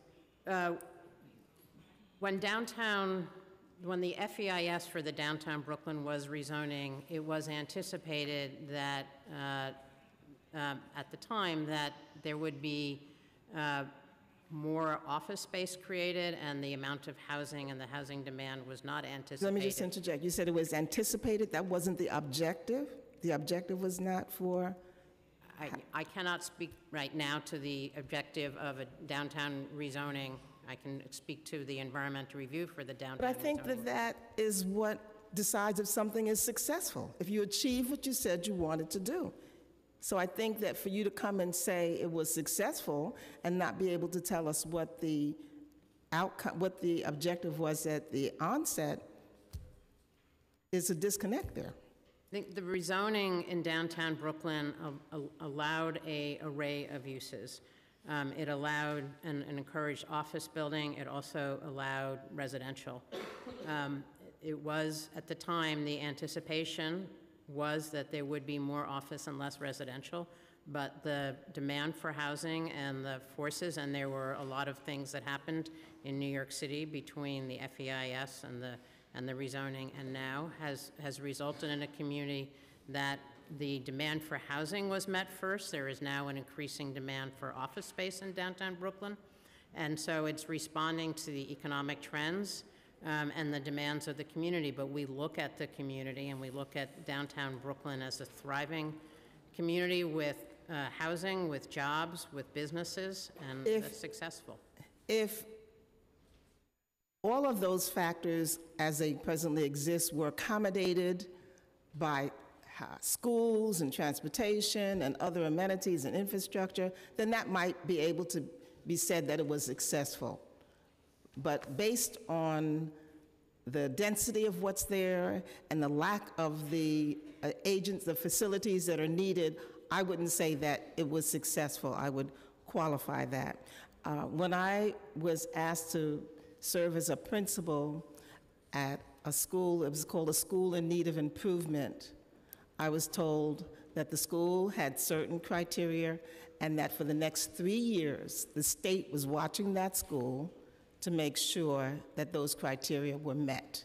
So there was an analysis of what had happened and a projection and expectation of what should be the data at the end of 3 years.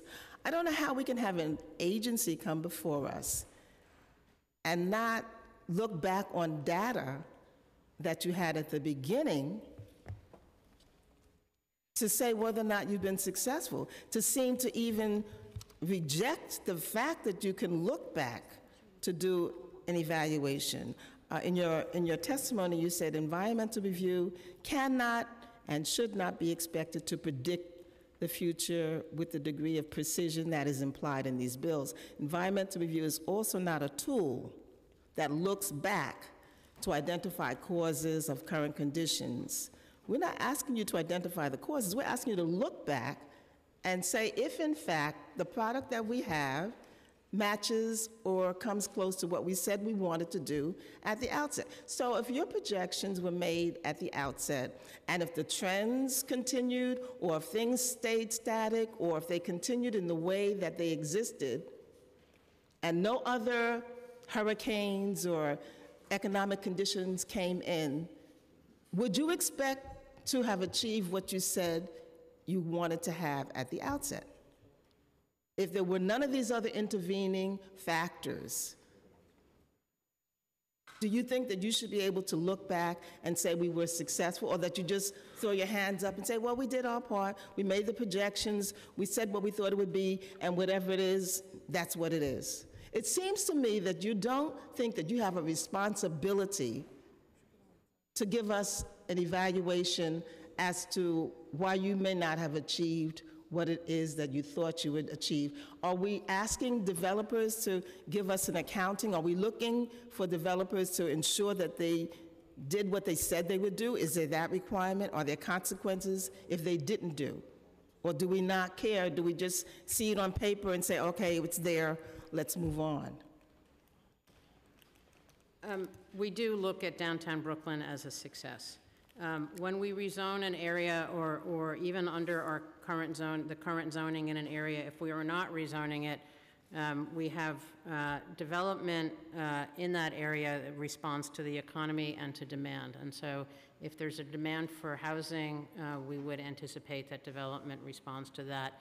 If there's a demand for other uses, we would expect that development respond to that.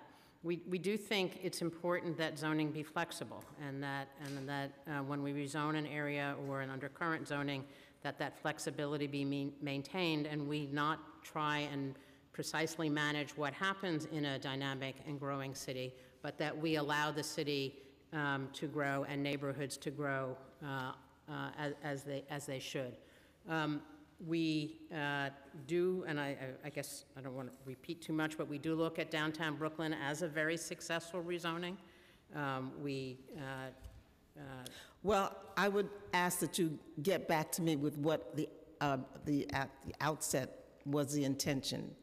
You keep saying that, and I keep saying to you, it has to be based on what you expected to achieve, and you said you didn't know that. So, is that what you said, maybe? I said I can't go now and say what Right, so I think we should put that on hold, because you keep talking about the success without being able to tell me what it was at the beginning.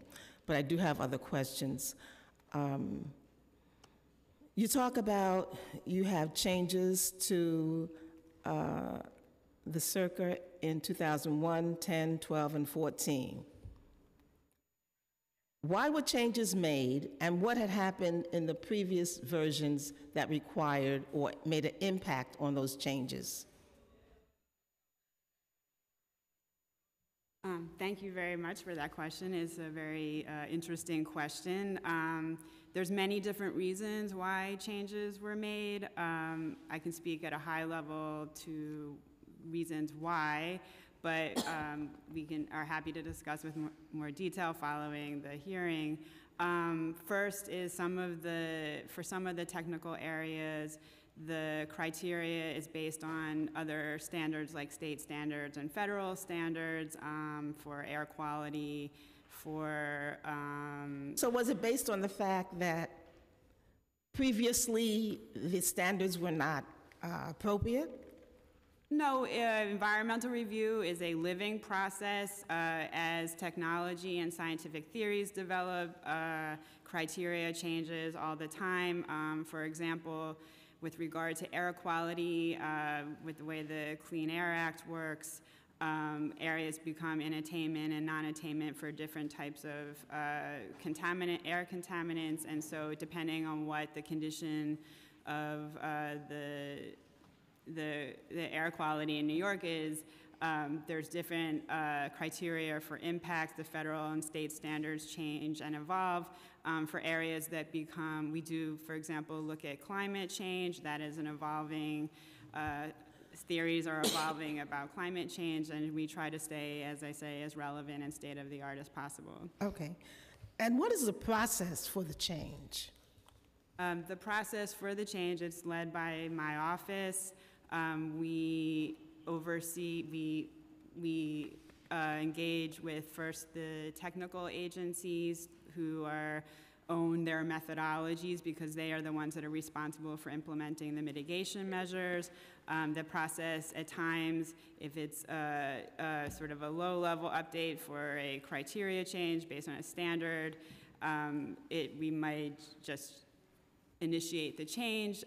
The more robust updates have always involved public engagement and engagement with stakeholders in the practice. Is there any opportunity for any of the agencies to object to something being, or does your office have the final say? It's a very collaborative and consensus-based approach, and yes, agencies do have the opportunity to object. Sometimes, because of objections, we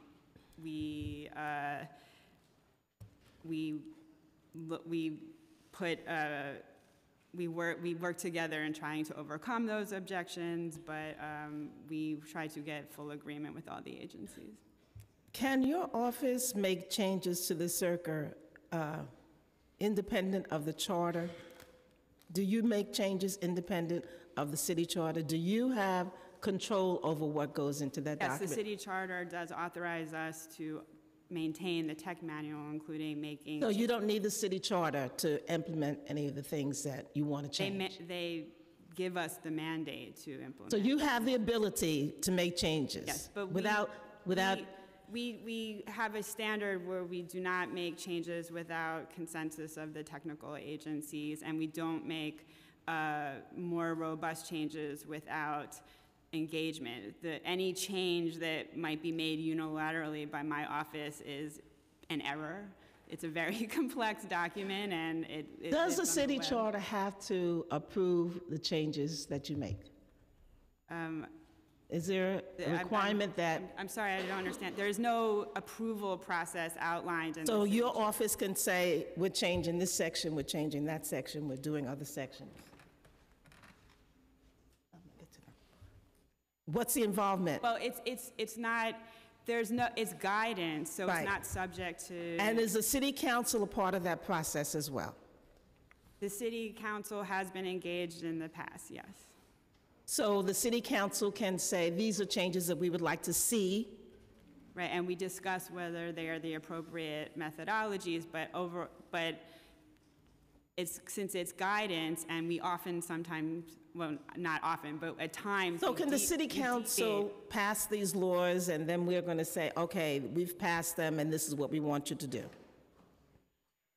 Excuse me, I'm sorry, I don't understand the question. As the laws that are proposed here, as they proceed, then you would have to implement them. Well, the laws that are proposed, I guess, would be incorporated in the process of the tech manual, but it would, that's an interesting question. Well, I'll have to get back to you on the procedure since it's guidance and not subject to CAPA. Okay. Just a few more questions. Getting back once again to the downtown business, if you could let me know how many businesses existed in that area previous to the rezoning, and what became of those businesses? Were any of them returned to that area? And what, if not, do you know what became of those businesses? If you may not have that now, I'd like to know that going forward. And just finally, that if I had a toothache and I went to a dentist and he said, oh, you've got some infection here, we got to do some work, we got to do some drilling. When he finished drilling, I would want to know that he could evaluate it, go back in and look at it and see if what he had done was appropriate, or was it something needed, or was it something else. I wouldn't just be satisfied to say, okay, we've done this, and not go back to get an evaluation. And that same thing applies. I think it's just sort of cavalier or irresponsible to not want to go back and make an evaluation based on what the initial assessment or analysis was. Thank you to the chairs. Thank you. I would now turn it over to Councilmember Reynoso for a couple of questions. Thank you, Chair. I feel like there's a disconnect here between what we're talking about and what you're presenting. Maybe it's because you lived in your silo and maybe we live in ours, but there's a complete disconnect. The fact that you believe seeker requires some changes because everything requires changes or everything can be improved, and not speak to like the gross miscalculations made by whatever formula exists in the seeker manual. That you would come in here and say that the downtown Brooklyn rezoning was a success and that is something you're proud of. It's beyond me. And the chair said something. He said arrogance, I think, is how I feel about what your department believes of the work that you do. And in an opportunity to grow and improve ourselves, one side can't come to the table arrogantly. One side can't come to the table not thinking that there are significant issues with a document that is proven flawed.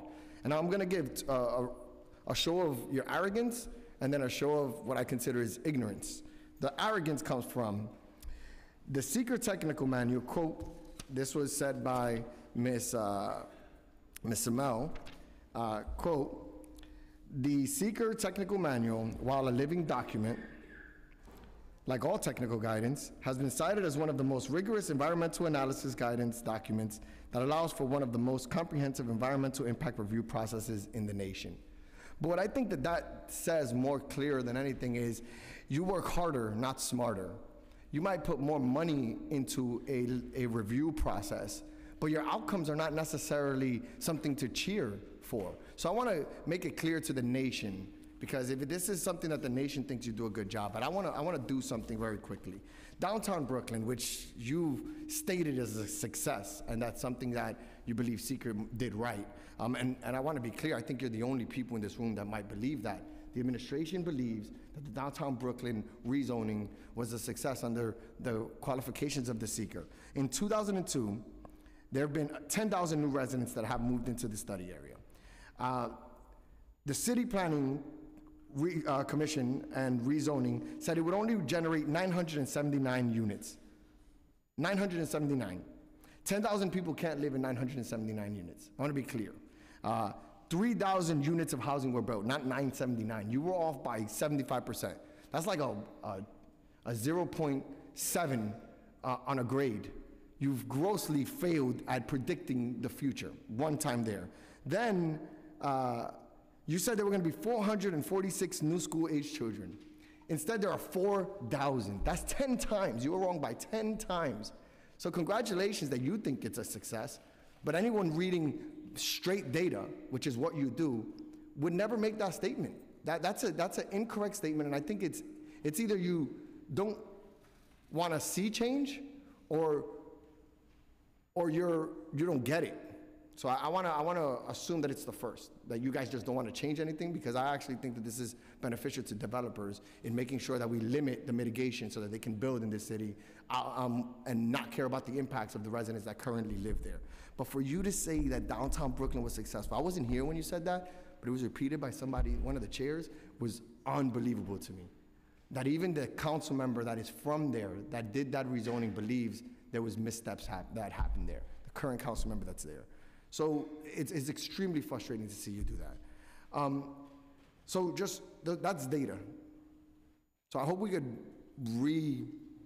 re-engage where we're having a more honest conversation, because it's not honest right now and it's frustrating. Seeker was created a long time ago with scopes and formulas and whatever you want to call it that were relative to a city of that time. We have a new city that's growing at a pace that Seeker couldn't figure out, that we couldn't figure out, that past mayors weren't prepared for. No one was prepared for it. But the city now has to accommodate all these new residents. The least we can do is look to push a Seeker manual that actually prepares us for the future, that speaks to displacement, that speaks to the need for parks. I want to talk about that too. The one thing that did come out of the study in the downtown Brooklyn area was that they were going to get 2 parks, J Street Plaza and Willoughby Square Park. And guess where those parks are? Nowhere to be found. They're not done. They're not completed. So the one thing you mitigate for in a reasonable way is not even completed. It's just, I'm very frustrated that you came in here, and I believe it's arrogance to think that this is a small problem that might need minor changes to it. I think it needs significant changes, and downtown Brooklyn is an example. And I come from a place called Williamsburg, Brooklyn, where you made huge mistakes. There's no way, and if you accounted for this in Seeker, then you are part of the problem and part of the reason why 30,000 Latinos were displaced in 10 years. You did that intentionally if you don't think you have a problem with your manual. The manual needs to be modified so it can speak to real world problems. And until we don't have an administration that sits in front of here, recognizes its faults, and looks to solutions, this is gonna be a battle that I don't think you're gonna win. I wanna be clear. That's why I want changes to the charter to speak to a better environmental impact study, because what's happening is that in these black and brown communities where most of these rezonings are happening is where the displacement is happening, where in Queens there's no seats for these kids because your Seeker manual fails miserably. So just stop saying that you think something is successful unless you give me the reason in a real world data set. The regular review. This is another thing that's important. It's the only document where you fail miserably and you don't need a review, but you're allowed to there's no accountability, I guess is what I'm saying. In no other business can you fail so bad and not have any repercussions. There's no look back. If my son takes a test and does a bad job, I want him to look back at the test so that he can improve and do better in the future. You don't do that. You fail and you just keep it moving. Keep it moving while my people are getting displaced. I want that after a certain amount of time, you can look back at it and say, look, we messed up here and this community needs resources so we can continue to make sure that we're a city for all and not a tale of two cities. But ignoring that you fail miserably doesn't allow you to solve for that. And that's a big problem that I have. I think that for you to testify that way is an embarrassment to the administration. I don't even want to ask questions because I think you're full of it right now. And I hope that after this, we can have a more formal conversation when you guys are honest about the fact that this is a problem that we need to solve for in a meaningful way. Thank you. I want to turn it over to Councilmember Miller for some questions. Deputy Leader should just drop the mic on that one, honestly. His sentiments are echoed throughout, and what is so obvious by the members that stood around for the conclusion of this hearing and have an opportunity to speak, that it is reflective of those black and brown communities, those communities that have been displaced by virtue of the work that has been done by planning. And so, as the chair of the Black, Latino, and the Asian Caucus, this is absolutely what we talk about each month. This is precisely the concerns of communities of color. And to hear the cavalier attitudes that downtown Brooklyn, that Long Island City, that other rezoned, gentrified, displacing communities was done properly is disingenuous at best. As my colleague said, if you were a major league player and batting 100, you'd be out. There is absolutely no industry standards that exist that allows you to keep a job with such a horrendous track record of success. But that being said, when we look at the lack of success in the initial planning, and I know you said it allows for individual agencies to have input, but you're having input after the fact. And so if you're looking at transportation, you're looking at transportation for significantly more people. You're looking at a significantly more dense population, so it is impacting all of municipal services that we as a council have a responsibility as overseers of budget to ensure that they are being provided. How do we make sure that that happens? How do we, more importantly, make sure that these services get provided equitably? Remembering that these are 10, 15, 20,000 folks that weren't here before. Services weren't being provided at necessarily a level that they should have been prior to people being displaced, and now how does that happen? Does there now become a priority to provide transportation, schools, libraries, public service, and so forth? And so this has just created a plethora of problems. The level of involvement by the agencies to this point, quite frankly, I would submit that you all are complicit in not just displacing folks, but in creating more problems for the city and the city's budget. How do we then provide for, how many affordable units were created in between downtown Brooklyn and Long Island City?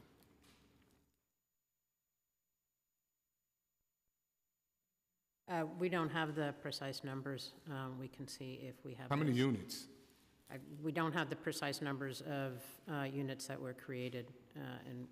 Does anybody in here have, is there an agency in here that knows how many housing units have been developed by virtue of these two plans?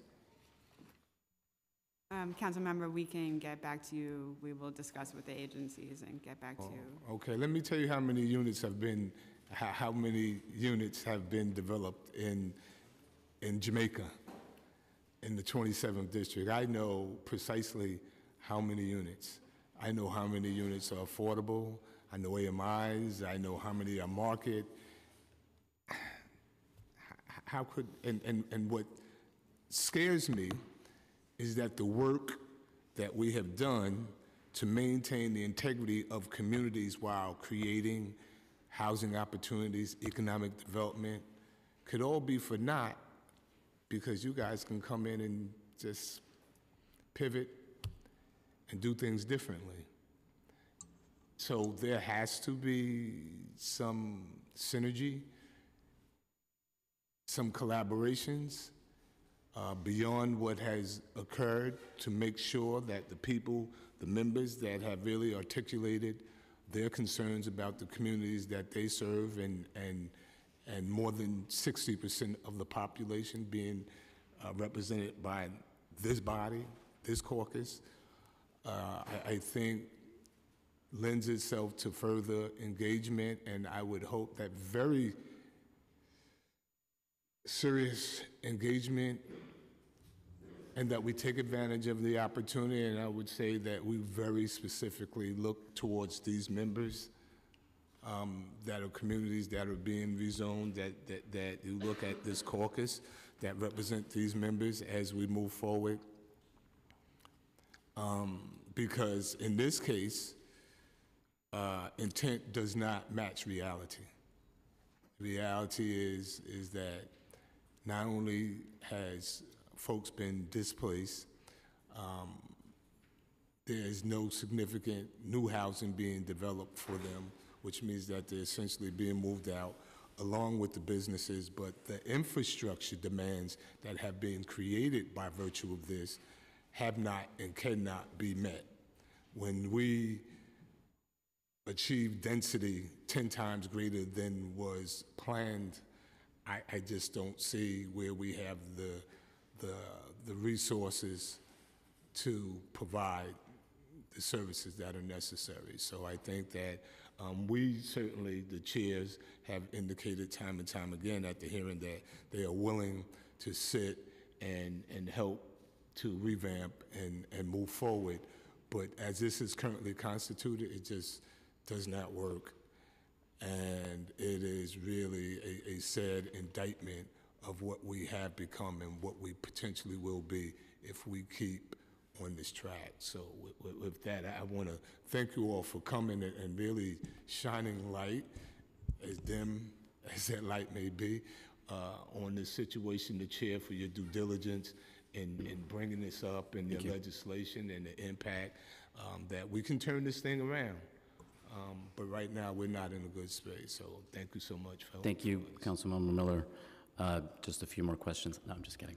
I think you've suffered enough, but I just hope that you hear the frustration that is coming out of this body because of the neighborhoods that are being rezoned are in our communities.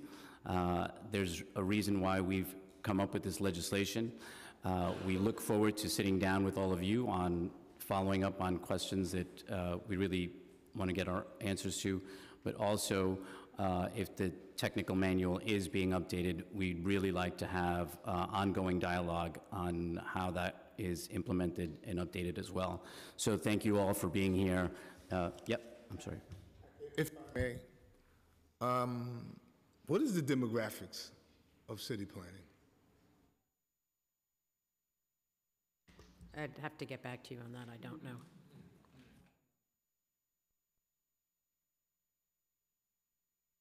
We'll check with DCAS and see. That is obviously vitally important because this is not reflective of the needs and values of the majority of the city of New York. And I mean, we've done a lot of work, and I mean, we take a look at the police department and the fire department and all these crucial, what we perceive to be critical and crucial city services. But I think what you're doing is absolutely critical, and it should be reflective of all the folks of New York City. Thank you. Thank you, Mr. Chair.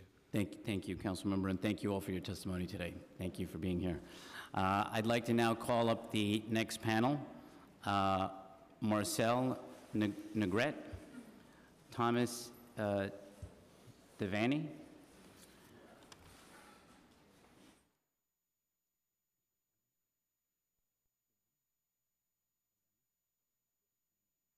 Elena Conte. Thank you, sir. Great job. Thank you, appreciate it. I had to pray on, man. That would be so tough to.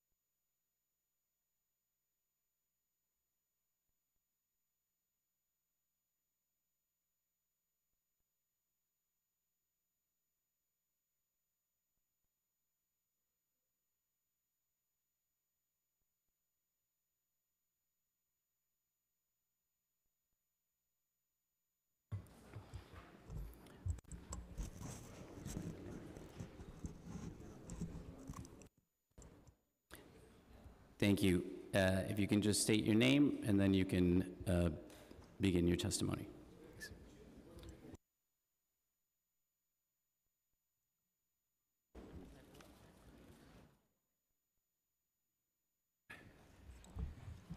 Hello, my name is Marcel Negret. I'm a planner with the Regional Plan Association. The legislative package under consideration would bring important improvements to the seeker procedures evaluating the impacts of neighborhood rezonings. These bills would require additional oversight, transparency, and when necessary, the refinement of methodologies used by the seeker technical manual.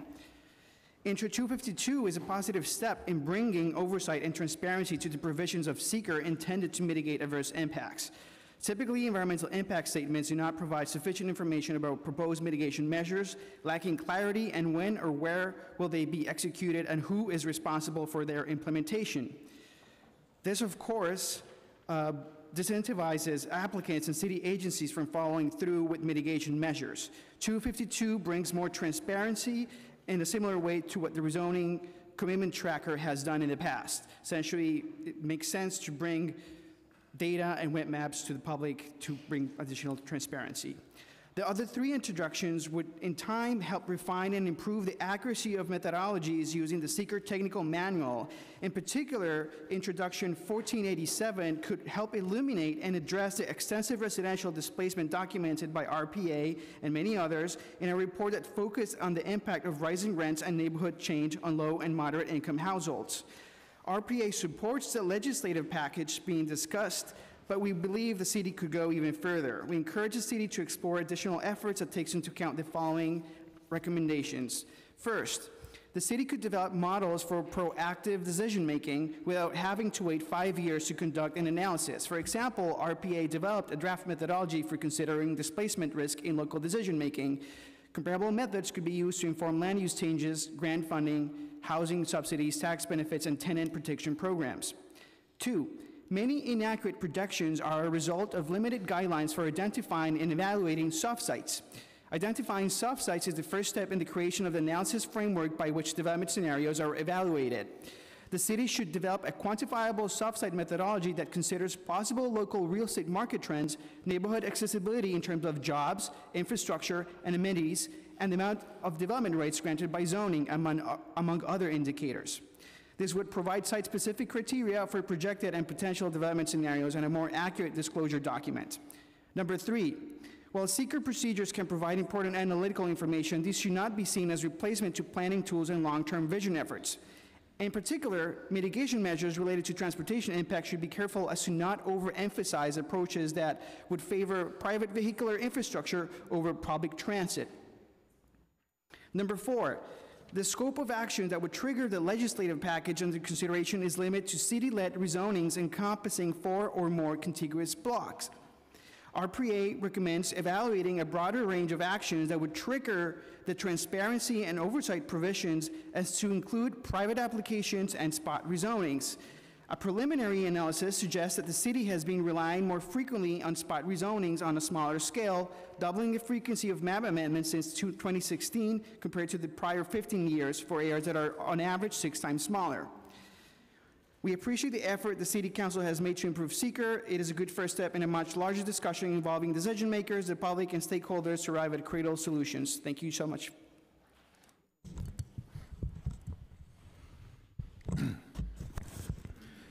Good afternoon. Thomas Devaney, Senior Director of Land Use and Planning at the Municipal Arts Society of New York. The Municipal Arts Society of New York has long been one of the city's strongest advocates for SECRA reform. In recent years, we have published 2 comprehensive reports that highlight ways to strengthen the SECRA process. SECRA and Climate Change, released in 2009, raised the importance of measuring greenhouse gas emissions for projects subject to SECRA. Last fall, MAS released A Tale of Two Rezonings, taking a harder look at SECRA, an in-depth, comprehensive, and comparative analysis of projected and actual development fostered by the rezonings of Long Island City and downtown Brooklyn. The report also examined the environmental consequences that resulted from the gross miscalculations of development that happened under each plan. To answer the question posed on today's agenda, are SECRA procedures useful for accurately predicting and mitigating impacts of City Planning Commission decisions? We respond with an emphatic no. Although the downtown Brooklyn, Long Island City rezonings happened over 15 years ago, the same deficiencies and flaws remain today. We are pleased that SECRA reform has advanced with the legislative measures introduced today. While these proposals are commendable, we believe that more robust, whole-scale changes are necessary for SECRA to be truly transparent, dependable, and effective. To achieve this goal, we pose several recommendations to reinforce the bills introduced today and strengthen the inherent flaws in the SECRA process. Strengthening mitigation procedures is vitally important to SECRA reform. In reference to, although Intro 0252 seeks to improve the tracking of mitigation measures identified in environmental review documents, the bill needs to go further. In our report, MAS recommends that the draft EISs include specific details of approved mitigation measures that address significant adverse impacts and identify the agency responsible for implementing them. Typically, DEISs provide very few details about mitigation other than to state that measures have not been approved. When details of proposed mitigation are finally made available in the final EIS, it is too late for the public to review and comment. Applicants must be held accountable, including the city, for adverse impacts of development permitted under large-scale rezonings. One way to accomplish this is to require the fulfillment of mitigation commitments as a condition for granting certificates of occupancy for new development. Further, environmental review documents must take into consideration unmitigated and unfulfilled mitigation measures from previous rezonings within a project's quarter-mile study area to effectively address the cumulative environmental impacts of a rezoning. And finally, SECRA lead agencies should provide follow-up technical memoranda at designated times during project construction and operation to evaluate the efficacy of identified mitigation measures. This information would provide an inventory of successful mitigation measures that could be applied to other large-scale rezonings in the SECRA process. In terms of improving the tracking of mitigation measures, Local Law 175 should be strengthened to include written commitments for mitigation identified in EISs, including the type, location, and schedule of specific measures, such as traffic signal changes at specific intersections, that would be implemented, monitored, and if applicable, tested for effectiveness. Excuse me. Strengthening SECRA evaluation methodology.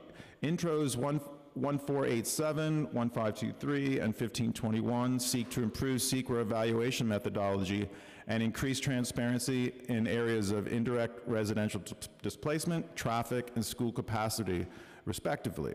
Resolution 009 calls for improved coordination with involved city agencies in re-examining SECRA evaluation and mitigation criteria for impacts on neighborhood character and socioeconomic conditions. While these measures are a step in the right direction, we feel no effective change in the SECRA process can happen without strengthening the criteria and the methodology in the SECRA technical manual for establishing the reasonable worst case development scenario, the analytical framework of SECRA evaluations. One way to accomplish this, MAS recommends using an expanded build year that includes all development sites under a rezoning. Furthermore, under large-scale rezonings, a significant amount of development occurs on soft sites that are not identified or evaluated in EISs. To strengthen soft site analysis criteria, We recommend that lots smaller than 5,000 square feet should be considered based on their potential for lot mergers. Increased range and scope of alternatives evaluated in SECRA. Another fundamental improvement needed in the SECRA process is the evaluation of a wider range and scope of alternatives. Typically, SECRA documents are limited to the evaluation of no action and with action development scenario. MAS has several recommendations for strengthening alternatives analysis and disclosing the full development potential of large-scale rezoning. For the sake of time, I'll just enumerate them here. The recommendations include an alternative that would evaluate development that would be reasonable to occur through zoning lot mergers and the transfer of developments. Time and time again, we have seen rezonings completed and approved, but subsequent development occurs through lot mergers and transfer of development rights that isn't evaluated in EISs. Another is a reverse land use alternative in which a different primary zoning use that is permitted under the rezoning is evaluated. And this would address potential market and economic condition changes over the course of the build year and past the build year. We also recommend an optimal sustainable development scenario, which looks at the sustainability of a project based on various number of sustainable mechanisms and metrics. And finally, to strengthen the community input in the planning process, where applicable, we suggest an alternative that evaluates a community-based plan, with an existing plan and 197A or otherwise.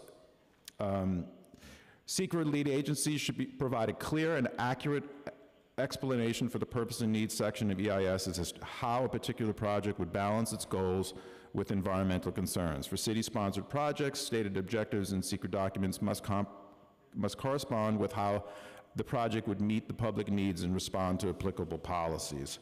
For example, if a project proposes to provide affordable housing or result in sustainable benefits, the EIS must evaluate the impacts of various income levels under the city's MIH program, or quantitatively disclose and assess the particular sustainable measures being proposed. Finally, EIS quality must be improved. In general, EISs are cumbersome, unwieldy documents that are difficult for most people to read, let alone understand. We recommend improving standards for form, content, and consistency to make EISs more clear. We also suggest a short version highlighting the primary findings and conclusions in plain language. The time is ripe for an overhaul of the SECRA process. As we stated in our reports, we recognize that no city official or planning practitioner has a crystal ball with which to forecast future development. However, when the city initiates a large-scale neighborhood rezoning, even one with laudable goals, New Yorkers deserve a reliable representation of expected development and realistic evaluation of its impacts. Too often, they receive neither. Thank you for this opportunity to provide comments for these bills. Hi, good afternoon. Thank you for the opportunity to testify. My name is Elena Conti. I'm Director of Policy at the Pratt Center for Community Development. And in our extensive expertise supporting low-income and communities of color in urban planning, we have encountered many of the shortcomings of the city's environmental review process. And we've witnessed the ways these technocratic exercises have supported and advanced direct harm in communities. There's nothing wonky about the documents that dress wolves in sheep's clothing and become the repeated basis for decisions that exacerbate inequality and rob communities of the physical and social investments they need to thrive. The shortcomings of the city environmental quality review process are extremely detrimental in several fundamental ways. First, they set up unreasonable expectations and provide false information to decision makers who are considering the merits, impacts, and ways to mitigate a proposed project. Second, even when a significant adverse impact is found, suggested mitigations are not required to address the impact in any meaningful way. Mitigations are not required to be instituted, and there are no funding or accountability mechanisms to ensure that commitments come about or, in the future, to measure whether the issue has been addressed. Yet for all the obvious harm of these grave flaws, they become all the more maddening because of the larger failings of our current planning system. Because the seeker process is detailed and produces a long report, this creates the guise that it is accurate and thorough, or as we heard today, rigorous. And this is often used as an excuse not to provide communities with the kind of planning analyses and follow-up activities that they are truly seeking. In turn, communities place major significance on the review process because it is the only official one made available to them. But the manual provides far from a complete look at what's important. For example, in its 833 pages, race is avoided almost entirely, save for its mention in the state's definition of environmental justice and a prohibition against survey bias. This hearing is a vital first step to creating the type of rigor and accountability in the environmental review process that is necessary in an honest process. And the intros that are being heard today, 1487, 1523, 1531, are important conversation starters that point to 3 key areas where the guidance in the technical manual is deficient: measuring secondary residential displacement risk and impact, transportation effects, and accounting impacts for impacts on school capacity. Intro 252 elaborates on important questions that were unaddressed when the Neighborhood Commitment Tracker was heard as Intro 1132 in June 2016. So we have done extensive exploration of the ways that the guidance of the technical manual belies logic and common sense in order to erase the vulnerability of those facing significant residential displacement risk through loopholes and assumptions. Building on the work of Renee Widdison to articulate these flaws, we further examined 8 environmental impact statements conducted as part of rezonings from 2005 to 2018, spanning the Bloomberg and de Blasio administrations, to see how the guidance was applied. We found wildly inconsistent results, with significant impact rarely being found. In the instances where it was found, Greenpoint Williamsburg and the Columbia expansion, the scale of the impacted population identified was less than 3,400 people, while in other instances, such as East New York, the number of vulnerable people was identified as more than 49,000, but dismissed as being insignificant. In still other neighborhoods, Inwood, East Harlem, Far Rockaway, the number of people at risk was never quantified at all. As a follow-up to this work, we have performed a deep dive into the methodology for assessing commercial displacement risk. Similarly, we find tremendous gaps related to the functions businesses serve in neighborhood and as employers, complete avoidance of consumer differences, and an inaccurate conception of industry clusters functions. For our forthcoming publication, 12 EISs dating back to the downtown Brooklyn rezoning, including Greenpoint Williamsburg, Gateway in the Bronx, Gateway in East New York, Willets Point, and more recent ones as Inwood, like Inwood and Jerome, were looked at. And what we learned here is that none of the EISs concluded that there would be any displacement impact, direct or indirect, on businesses. In fact, we believe there has never been an EIS that has found a business displacement impact, although I await anybody pointing it out to me otherwise, looking around for the other experts in the room. The methodology here appears to be an elaborate exercise designed to declare that there is no impact, and therefore that no scrutiny should be paid to the way that land use actions affect economic activity or policy. So these 2 pieces of research illustrate some of the egregious ways that the seeker review paints over the impacts of rezonings. But the flaws in the methodologies in the socioeconomic conditions section of the manual are just one illustration of the larger issues across the manual. Many of the sections of the manual perform the same function: glossing over impacts so as to facilitate approval, robbing decision makers of the tools needed to properly assess projects and create public policy. At a minimum, sections that are well overdue for overhauls include school capacity, transportation, open space, climate change, public health, and the overall consideration of environmental justice. So the introduced resolution is very welcome. Summing up, getting close, the question for today is not what is the best methodology for any given section, but rather how do we change our systems to incorporate the wisdom of the public, and how do we develop the forecasting, measuring, and accountability tools that can provide us with shared information from which we can learn and create policy. So we propose regular, public, and transparent process for updating the guidance of the seeker technical manual. Currently, the manual is updated in intermittent timeframes, subject to the whim of different administrations or interests, and dominated by the policy perspective of the administration, instead of data from the environmental review and planning processes working the other way to inform policy.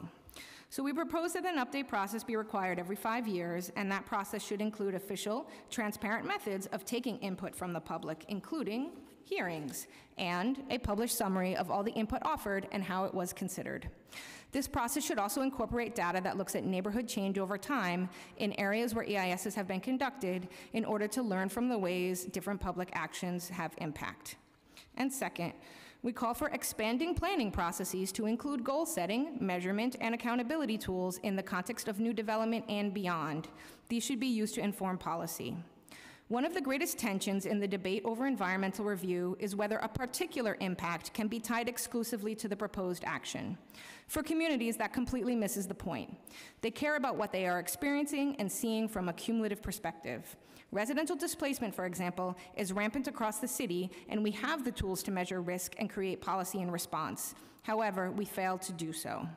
We need a comprehensive planning approach that identifies goals and principles, squarely aiming at racial and economic disparities, seeking to overcome the unequal legacy of historic decisions, sets citywide and local targets with active participation from the public, and implements measurement and accountability measures such as budget alignment and look-back provisions. We are striving for this now in the charter revision process alongside the Thriving Communities Coalition as part of their effort. And if that process does not go far enough, as we fear it may not, check us out Thursday night, we'll be rallying and participating. The council has and should exercise its power to legislatively require a citywide residential displacement risk analysis, as well as other key measures of issues of unmet need across communities.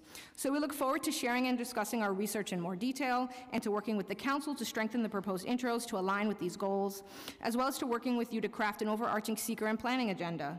We also look forward to working with the Mayor's Office of Environmental Coordination and other relevant agencies, including the Department of City Planning, to incorporate more specific recommendations and methodology that grow out of our research and expertise. Thank you. Thank you. Just a couple of questions, and thank you for the chair for allowing me the opportunity to ask.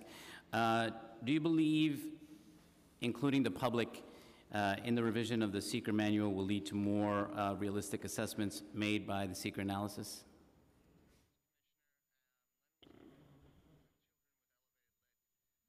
I would certainly hope so. That is definitely our recommendation, and I think that even if it doesn't change the methodology, it will lead to many other positive outcomes. Great. We need you for the record on that. Do you know of any neighborhood rezonings in the last 10 years in neighborhoods that were not majority minority?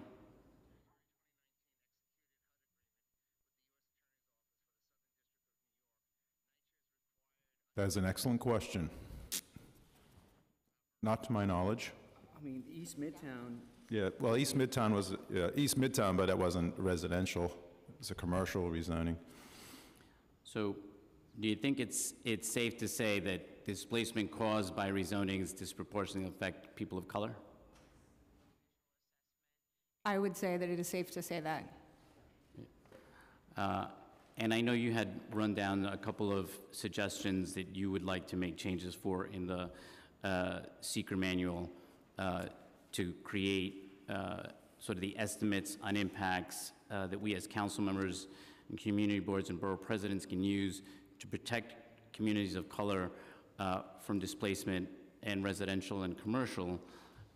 We would love to sort of work with you a little bit more on that as well. My last question, and that's it for me, is do you think that the downtown Brooklyn and Long Island City rezonings were successful?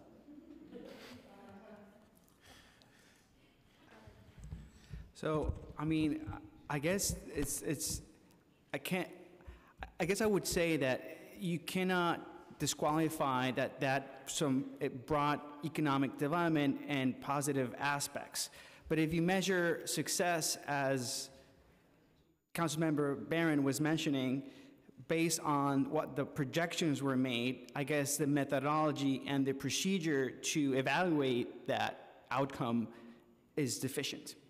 So it's more about the process, the way, from my perspective, it was not successful as a procedure document to evaluate an outcome. And I will add to that,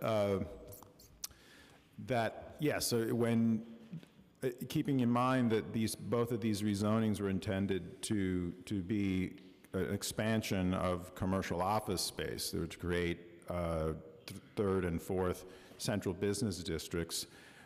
But what happened was that these two neighborhoods became residential neighborhoods and not necessarily affordable residential neighborhoods. And as our report has shown, that there are major consequences for those for the miscalculations in the development that happened. So I would, to Marcel's latter point, I would say that no, these were not successful in terms of providing the communities with the infrastructure, the schools, the transit, and the open space that we have seen now that all of these areas are problematic.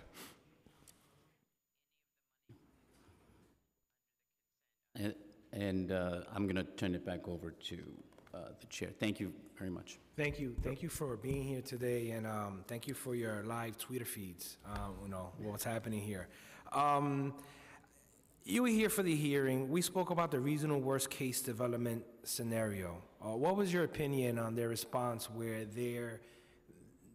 they do not go back and basically double-check the work or double-check their reporting, the reports that they gave the council in which the council voted on such zoning change? Well, I can't really speak on that, but I can speak on the reasonable worst-case development scenario in general.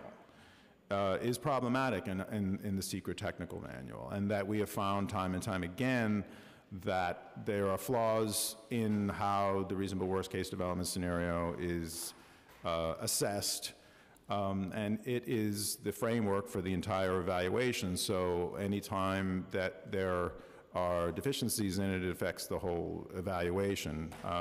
We talked about soft site analysis. I know that there was a discussion on not considering rent-stabilized units in the no-build analysis. So these are all things that affect what gets evaluated in the secret technical manual. And is it truly the worst-case development scenario? And we question that. Yeah. Would you agree that they should change their policy and moving forward after a zoning application has been approved and development has happened, that they go back and review what their recommendations were? Absolutely. I mean, we recommended, it falls into the category of mitigation. And as far as we can tell, well, first of all, there's very little input. The public doesn't have much input in what mitigation is proposed, because as I mentioned, by the time the public is aware of it, it's in the final EIS, and there's no chance for comment. But there's little in the way of public disclosure and transparency into the follow-up of mitigation. So EISs are done, rezonings are approved, but the public has no way to know if, for example, if traffic mitigation that was proposed in their neighbor is actually being carried through, and more importantly, if it's effective. There's no, what we're saying is that if the public is made aware, if there's more disclosure and the city goes back and looks at the mitigation for the impacts, that we can build up an inventory of successful mitigation measures that can be used in other rezonings. But if I can just add quickly, the scientific method is based on observation, documentation, and reflection of what's happening in our environment, an urban or natural environment.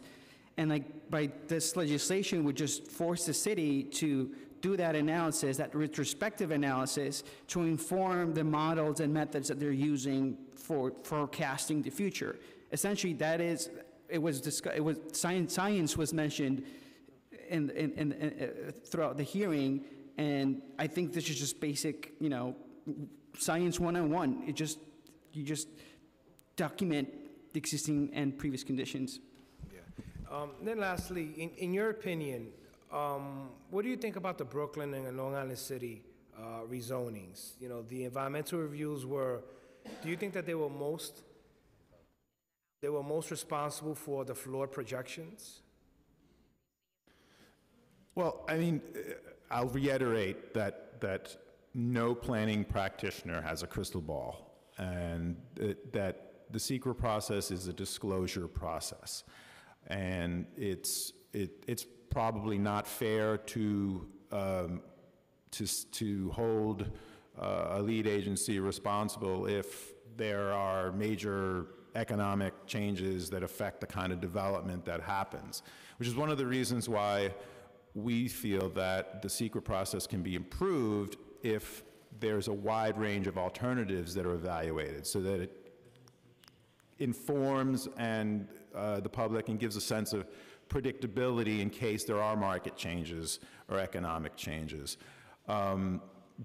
It is clear that the projections in both of those rezonings were way off, and the environmental consequences were never addressed and never evaluated in those respective EISs. So, you know, we just, I think, you know, having been on the other side of the table as a consultant working on secret documents, I think that the secret methodology needs to be revised to make it more flexible. I think it's very rigid, and I think that there are mechanisms within the process that can lend more predictability. But I think as it stood, I mean, in 2001 and 2004, you know, having gone back through those EISs, there were some assumptions that were demonstrably way off. The Long Island City, for example, there was the projection was for 300 new dwelling units. And just in the rezoning area alone, there were almost 11,000. So it's just an example of how off those projections were, and, you know, gets into our recommendations for how to narrow that focus. Chair Salamanca, if I may just, I guess, bundle my responses to those questions all together. For me, personally, I am less specifically concerned with the Office of Environmental Coordination going back and doing the look back.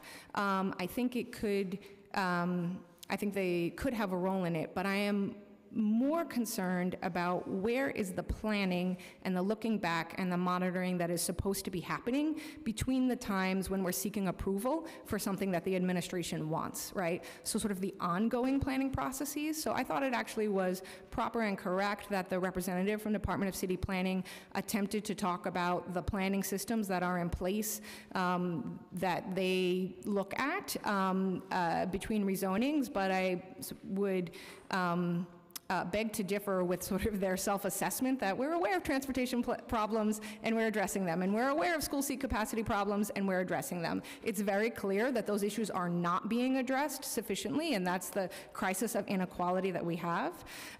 So I think that there needs to be a look back, and there needs to be a feedback loop about information that is gained based in reality in terms of what happened, so that we don't have the same conversation prior to every single rezoning where folks say, no, here's our numbers and they're perfect and they're fine, and we have lots of real life experience that documents it otherwise, but the process still proceeds the same. So we need to build on that. We need to have look backs that integrate these things together. And then broadly, to the question of success, I think it comes down to whether, it's a little philosophical, right? Whether we believe that the system is working exactly as it is intended to reify structural racism, or whether we can actually say that these systems should point at something else, right? That we can aspire to higher goals of racial equity, and we can make adjustments in these systems to make them actually work. And to me, that was part of the tension that I heard between what the council members were expressing today and what seemed to be some of the response on this side of the table. Okay. And then my last question is, the panel prior mentioned that they are planning on making changes to the seeker manual, and that they're open to community input. Have they reached out to you at all about any type of community input? Number one, and number two, this predates me. When they've made changes in the past on the seeker manual, have they ever sought community input in these changes? To answer your first question, no, they haven't reached out. And to answer your second question, not to my knowledge. It's used, the secret technical manual is usually updated by a consortium of consultants and city agencies. Okay. I don't have any further questions. Do you have any further questions, Chair Moya? No. Well, I thank you so much for staying here through this hearing and giving us your statement. Thank you. Thank you very much. All right. Oh, yes, we are. All right, so up next, we have Mr. Pedro Esteves, Ivan Garcia, Robert Cornwell, and Paula Siegel.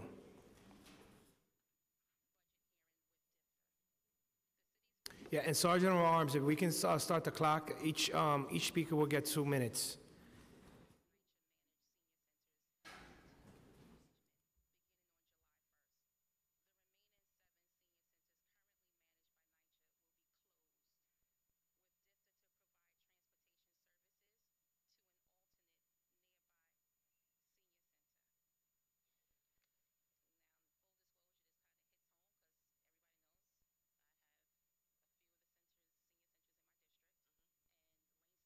My name is Pedro Esteves. I'm the president of the United Auto Merchants Association. Just make sure that the microphone is turned on and that Yes. you're just speaking into the microphone. Thank you. My name is Pedro Esteves. I'm the president of the United Auto Merchants Association, representing over 700 automotive businesses and their employees in the greatest city of New York. And we would like that the resolution 009/2018 be passed into law. Why? Because what happened to 250 businesses in the Willis Point sector in Queens. Also because what happened to 45 businesses and their employees allegedly moving to 1080 Leggett Avenue in the Bronx from Queens, paid by $4.8 million that they were awarded by the court to their relocation.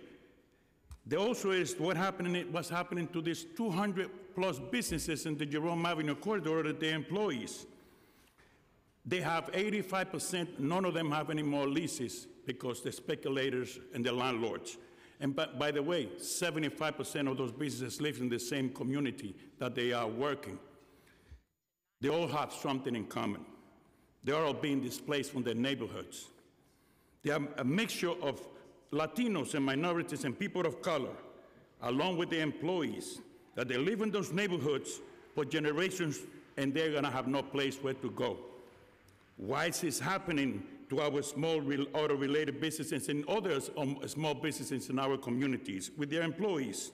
Why are the developers being allowed to take advantage of the situation by planning long ahead to spend so much money to build, what to build, to change our landscapes, but they're not spending hardly nothing or anything in planning to prepare those for the transition that's going to take place, and those are living there for generations and generations. They all have something in common. They are victims of the gentrification, and the peril, according to the landlords, is not the problem. No respect is given to them. But those implementing those by their own will, when our representatives are going to put a stop in the abuse of the developers and think of those that are going to suffer, which before they approve the implementation of rezonings in our neighborhoods, when are they given and realize? Mr. Esteves, I'm going to ask you to wrap up, please. These are the questions that all these over 700 businesses and employees are asking to the committee over here and the Land Use Committee, as well as the elected officials. Thank you. Thank you.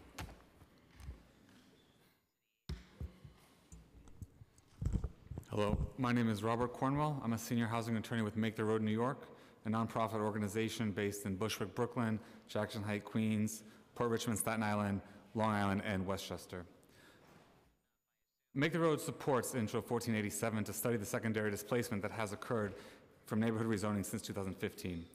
We believe the study is a needed tool to enable the city to capture the real-world effects that rezonings have had on neighborhoods already facing displacement due to market forces.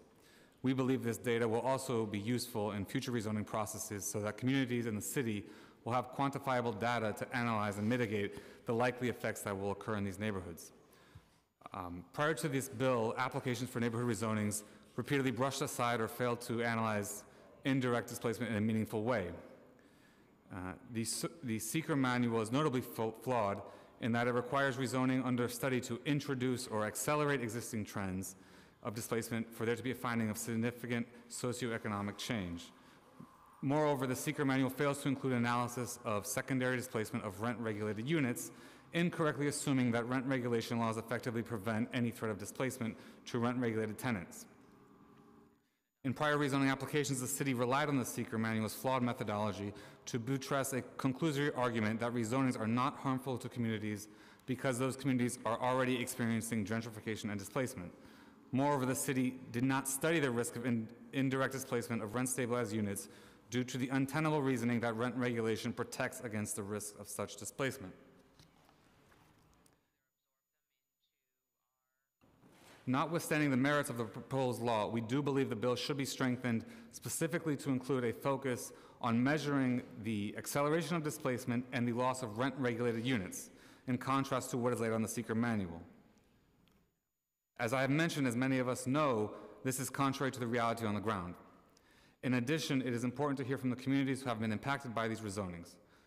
In conclusion, at a time when much of our conversation is about producing new affordable housing, it is important to recognize the loss of existing affordable housing that occurs from rezoning and how we can better study that. Thank you. Thank you. Good afternoon. Thank you so much for holding this hearing. My name is Paula Siegel. I'm Senior Staff Attorney in the Equitable Neighborhoods practice at the Community Development Project at the Urban Justice Center. I believe you have my testimony there. I'm just going to invite you to flip it over. Footnote 9 gives you a snapshot of the world we know we live in. Tenants, longtime tenants, low-income residents are subject to harassment and displacement in our neighborhoods. That harassment spikes when city actions make land values go up. This is a reality that the folks who are following the technical manual and writing environmental impact statements have been given permission by this administration to ignore. They're not only ignoring the reality, they're also ignoring state law. State law requires that environmental impacts, including secondary displacement, be studied and be presented to a lead agency before that agency makes a decision to do an action that could cause those impacts. What the technical manual as drafted now allows lead agencies to do is just hide them. They say, nobody who lives in a unit that's in any kind of program is going to be impacted, even though we have a whole industry of buyout experts in this city. We need to get the administration in line with state law. I'm not reading from my testimony. I invite you to do that. We support that move. I do not think that a resolution is enough. We need to push the environmental review process into a much more public arena. We need to legislate a process that will have public review and that will bring the city into line with state law and keep us from having to go to the courts every single time that impacts are improperly ignored. Thank you.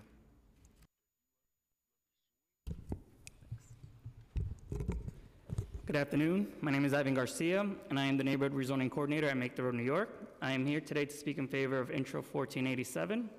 Currently, I oversee Make the Road's housing and land use portfolio and spend much of my time coordinating the Housing Dignity Coalition, a Staten Island faith and community-based coalition that is responding to yet another bad rezoning targeting the North Shore of Staten Island.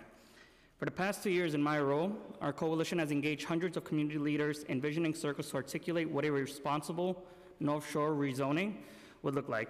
In that time, we have also trained dozens of local leaders to become mini planning experts alongside technical partners like the Association for Neighborhood and Housing Development.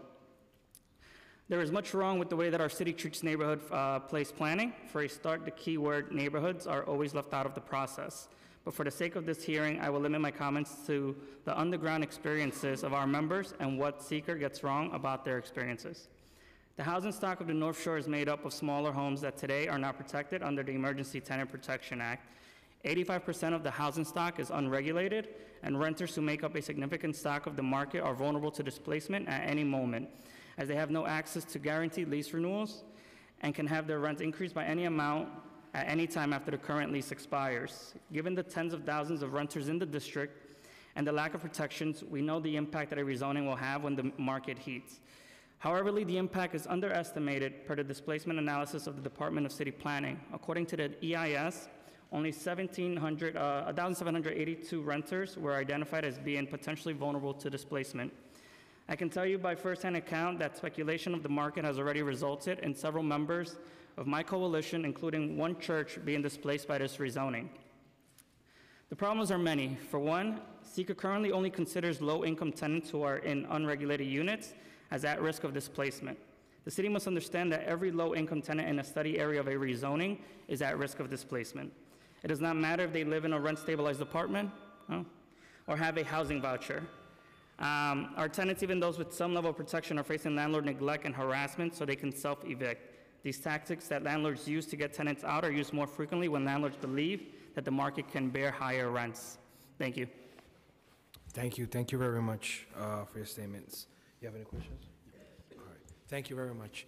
We're going to call up the next panel. We have, and I'm sorry if I pronounced your name wrong, but you know what? La Morte? Kate La Morte? Luis Carrero? Emily Goldstein? And Alyssa Chan.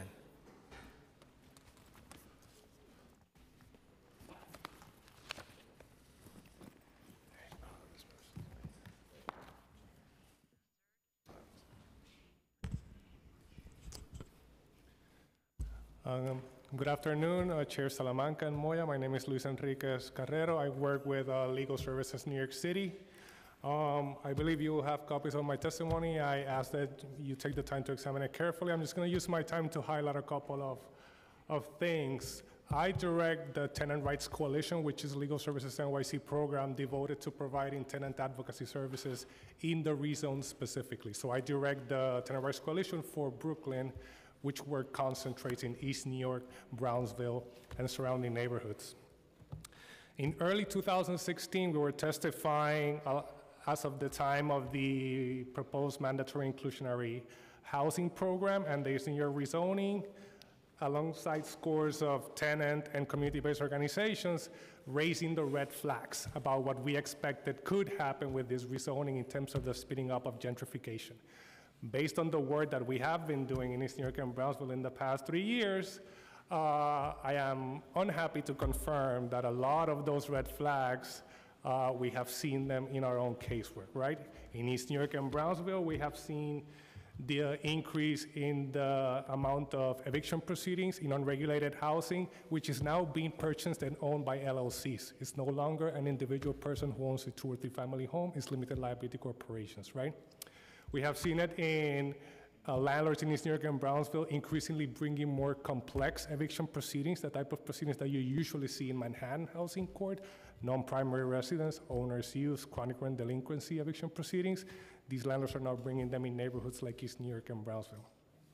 We have seen it with one of the largest landlords in Brownsville, Nelson Management Group, wanting to install a face recognition keyless entry system at Atlantic Pacific Towers, which has garnered incredible opposition by the residents of that project, and we're working with those folks there to oppose that application. But they all know that Nelson Management is doing it to make Atlantic Plaza Towers more attractive for more affluent newcomers. And so I have more examples in my written testimony about what we have seen in our casework about the speeding up of gentrification in the rezones.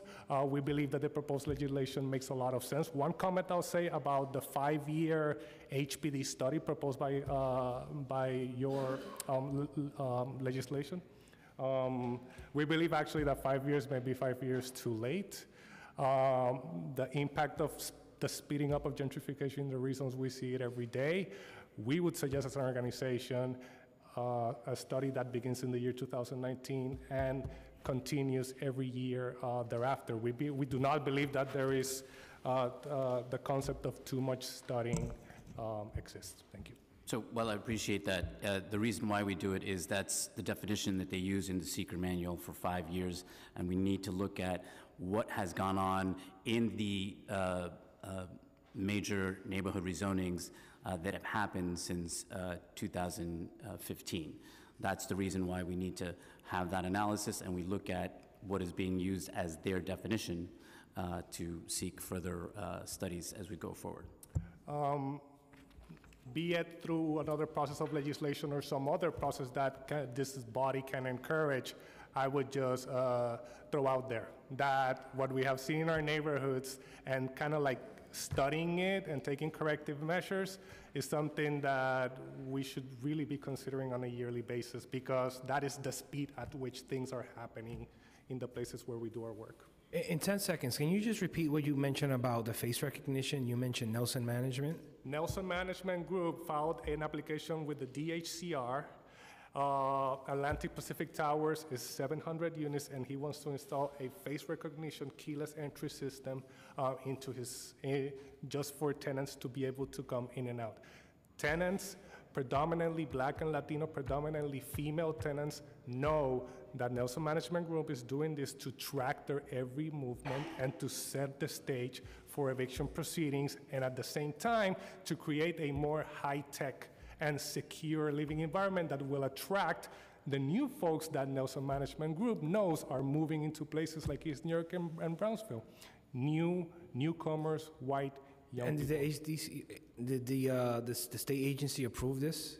It's in the process. We are representing over 100 tenants in that proceeding before the DHCR, opposing the landlord's application to install this face recognition software. And he was trying to do this with as an MCI? He's actually not trying to do it as an MCI. He's doing it as an application for modification of services, which further tells us what the real intentions behind this are. Not even seeking to profit, a la the traditional MCI, really kind of like hoping to do this in a way that would not get noticed and that would not garner so much opposition. But it has really backfired because it has garnered tremendous movement from the tenants at Atlantic Pacific Towers. Okay, thank you, thank you. Good afternoon, and thank you for the opportunity to testify. My name is Emily Goldstein. I'm the Director of Organizing and Advocacy at the Association for Neighborhood and Housing Development, or ANHD. I have longer written testimony that you have before you. I'll just sort of summarize in my 2 minutes. Frankly, in every rezoning hearing for years now in neighborhoods across the city, as has been pointed out, primarily low-income communities of color, community residents have testified ad nauseum regarding their own experiences of harassment, rising rents, displacement pressure, and speculation on the homes where they have often lived for decades, only to be told that their concerns are out of scope or contradicted by official DCP projections because the methodology used to evaluate residential displacement risk is extraordinarily outdated and inaccurate. Most notably, the seeker methodology incorrectly assumes that many populations, including rent-stabilized tenants, face no risk of displacement. We know this to be untrue. To continue using a methodology that ignores so many residents, that is so clearly out of touch with reality of most New Yorkers' experiences, discredits the entire land use process for many, and prevents the acknowledgement, let alone mitigation, of the actual negative impacts many land use actions have on existing residents. I think there's a phrase, if we ignore history, we're doomed to repeat it.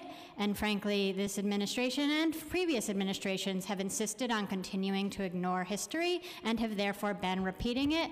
But the doom doesn't fall on administrative representatives. The doom falls on low-income communities of color and on the residents who are consistently pushed out of their homes. Beyond that, even when, in the rare situation when a negative impact is found, there's no actual requirement that a mitigation plan be enacted or that a land use plan be changed to prevent or reduce the harm. Most recently, in the past few years, MIH often gets cited as a mitigation for displacement, ignoring the gap between those affordability levels and the actual needs of local residents. I'll sum up. And also ignoring the difference between keeping a resident in their home and providing a new home for another resident. My written testimony has recommendations we believe would help to strengthen some of the specific legislation that's being proposed, but overall, we appreciate and support the council's efforts to take further oversight and fill in some of the gaps in the system that we have. Thank you. I just want to recognize the work that you do. I've met with your executive director, and my office does use your database, which helps us whenever there are tenant complaints on buildings in my district where we have slumlords or, or we're just trying to navigate to figure out who owns the building. So thank you. I'm glad we're able to be helpful.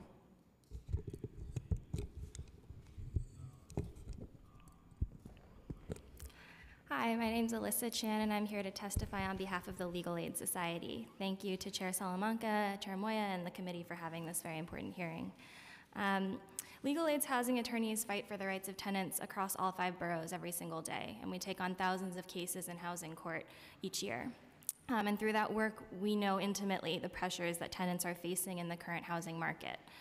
We also know that despite their stated goal of increasing affordable housing, the neighborhood rezonings that we've seen are actually accelerating development and speculation in low-income communities of color, and thereby forcing out long-term tenants. We're already seeing this being experienced by our clients. But currently, as we've heard today, there's no requirement that the city study the effects of these rezonings on indirect residential displacement after a rezoning, meaning that as we consider future rezonings, both communities and policymakers have no quantitative information to use to guide them. We think that's wrong, and we support Intro 1487, which would require the collection and reporting of that data. We have 2 main recommendations to strengthen some of the data that's collected, mainly that we think the secret technical manual has many significant flaws, 2 that I'll mention today. First, the analysis, as we've heard, considers only low-income tenants in unregulated units to be vulnerable to displacement. We know that that's not true at Legal Aid. We see tenants be displaced from rent-regulated units all the time, so we urge that the bill make sure to incorporate these rent-regulated tenants in its analysis. We also think the fact that the seeker manual does not require that analysts consider demographic information like race and ethnicity, gender, age, education, or language in its analysis is a big oversight, and also ignores the fact that we know, which is that displacement often follows longstanding trends of racial discrimination and segregation. So we would urge that the bill also make sure to incorporate those demographics in its study. Thank you.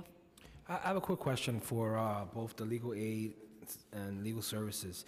In the last 3 years, I know that there's been a few rezonings that have been approved by the council, East New York, Jerome, and there's other ones. Have you seen your agency representing any of the tenants that live in those communities which were rezoned, and you represent them in court because they're trying to get evicted or they're being evicted from their apartments? I would need to get you specific cases. I can get back to you with those. I don't represent tenants in those areas, so I want to get you the most accurate information, but I can let you know. I'll check in with our... Yeah, we establish rezone neighborhood-specific practices across East Harlem, Inwood, South Bronx, East New York, Brownsville, et cetera, starting 4 years ago. And we've been ramping up hiring, et cetera, so our work has increased just by virtue of ramping up. But I can tell you anecdotally, and I can probably pull up numbers for you if you're interested, in terms of the increased casework that we have seen, for instance, like I said, unregulated housing brought by limited liability corporations, which is a really new thing in a neighborhood like East New York and Brownsville, which is traditionally a 2-3 family home is owned by a person. And now it's owned by LLCs who are bringing these folks to court. I want to thank you all. Oh, you have a question? Just one really quick question. So why do you think the city should include rent-regulated apartments in the seeker analysis when it talks about secondary displacement? You can just... Sure.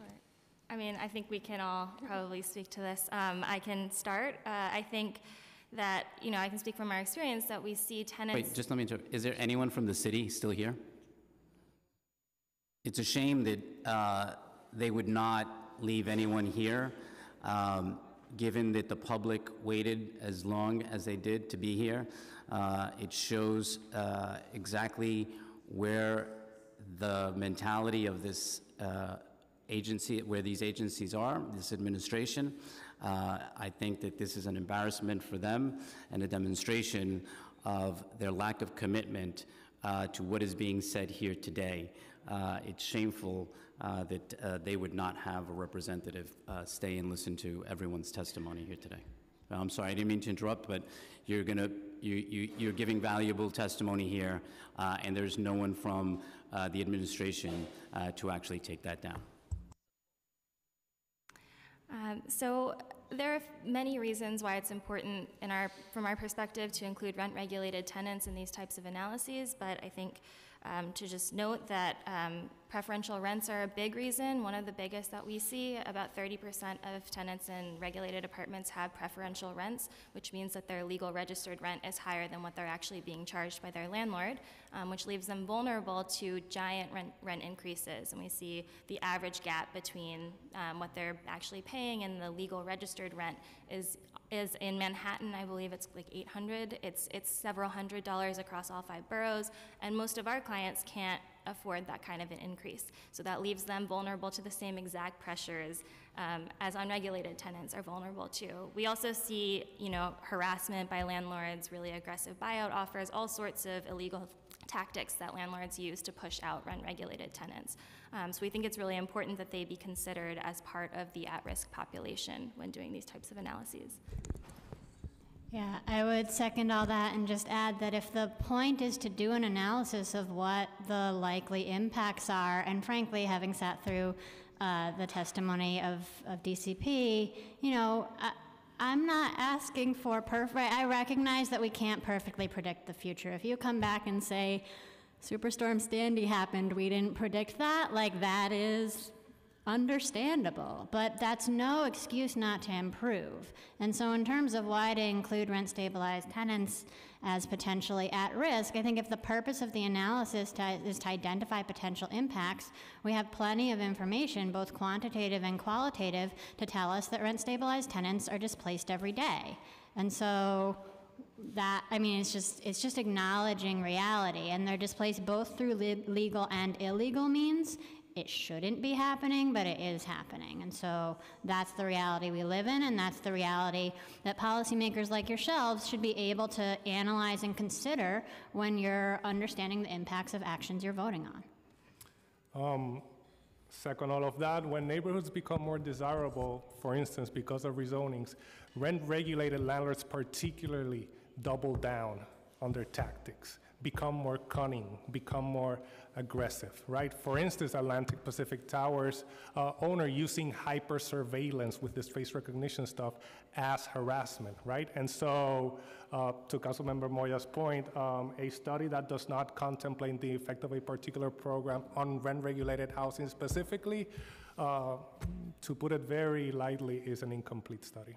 And I'm sorry, just to add one more thing. So I actually work in our homeless rights project, and I just want to mention, it's in the testimony that I submitted as well, but if you look at shelter records at the New York City shelter system, 43% of families entering shelters are coming from rent-regulated units, and about a third of those are coming because of an eviction directly. So, we have more than enough data supporting the fact that rent-regulated tenants are being forced out of their apartments and are entering our shelter system. So I think that's a great point, by the way. There's, thank you for highlighting that. No problem. One that we missed here, but thank you for bringing that up.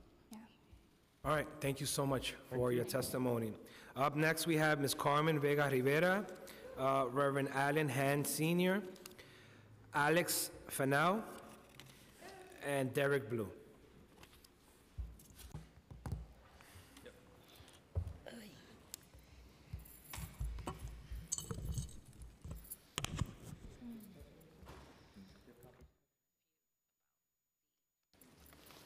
Ready?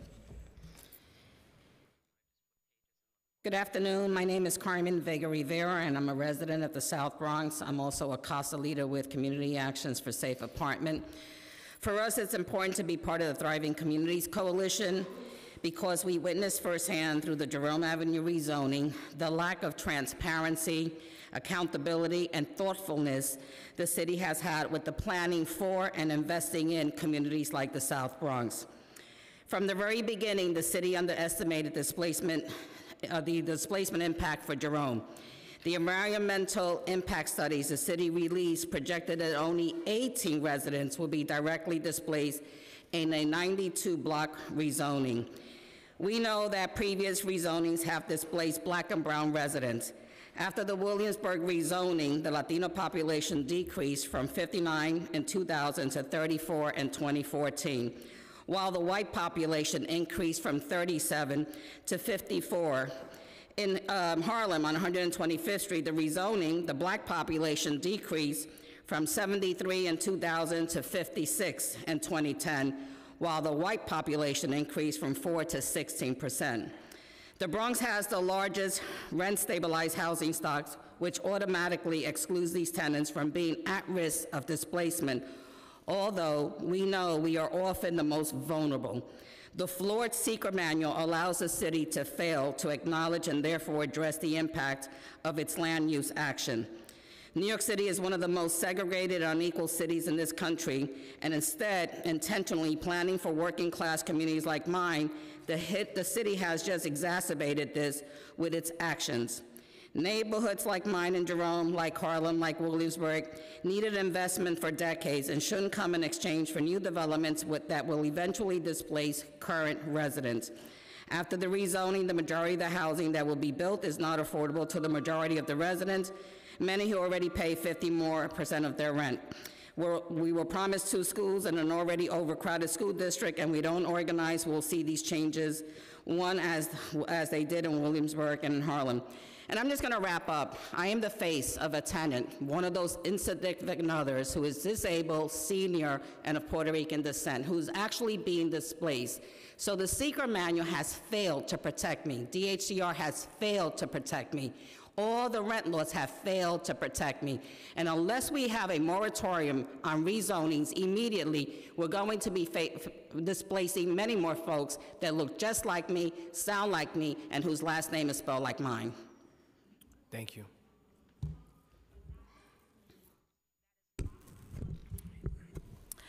Good afternoon. My name is Alex Fennell. I'm the Network Director of Churches United for Fair Housing and a member of the Thriving Communities Coalition. Our organization began organizing churches after the 2005 Williamsburg waterfront rezoning devastated the Latino population of Williamsburg, largely due to the failures of the Seeker Technical Manual. The EIS predicted that 2,510 residents would be displaced, but to date, 13,591 Latino residents alone have been forced out of Williamsburg. This is an unacceptable margin of error. Currently, the analysis for secondary displacement does not include rent-regulated tenants, but in rezonings, these are the residents we see most often targeted for harassment and eviction. We applaud the council for proposing a look back to address the displacement effects of rezoning in order to move forward. As community advocates, we think it's vital to move control of the technical manual away from the mayor's office and to create real and regular public engagement by convening a seeker revision commission every 5 years. The rezonings experienced in our communities have overwhelmingly affected residents of color, and the technical manual remains silent on issues of race. For this reason, the city must also move to include a racial impact study in the environmental impact statement. The racial displacement we see the displacement that we see is exclusively along racial lines. And it's not just gentrification, it's segregation. New York is one of the country's most progressive cities, yet the 5th most segregated. If we hope to live up to our progressive ideals, we need a land use process that addresses the reality of segregation. Colorblind policies that pretend this is not a race issue have gotten us where we are today, and it's well past time to not just stop this trend, but to reverse it. Thank you. Thank you for your statement. Yes, my name is Dedrick Blue. I'm here representing the Harlem Interfaith Commission for Housing Equality, in addition to the 250 Seventh-day Adventist churches that are located in the city of New York. I rise in support of the resolution introduced by Councilperson Barron, but in addition to that, the other legislation that was proposed here today. See, I was aghast like you were aghast. And this is the moment, this is the time, and this is the now for City Council to step up and take charge of this process. First of all, in environmental review, we have forgotten something very important. Environmental review is not about traffic patterns. It is not about buildings. It is about people. The people are the environment. The people are in the environment. So while we look at traffic patterns, sanitations, we must also assess family stability, preservation of small businesses, workforce development, and community agencies such as churches that maintain the stability of our communities. Secondly, there's a methodological flaw in their work. While they're busy assessing project to project and neighborhood to neighborhood, in the city we're playing a shell game. The shell game is that we're moving poor people from one neighborhood to the next neighborhood. So what happens uptown impacts downtown. What happens downtown impacts the South Bronx. What happens in Brooklyn impacts Queens. And all the time, we're looking only at the minutia and not pulling back and seeing the total picture. Until we see the total picture, the methodology has failed.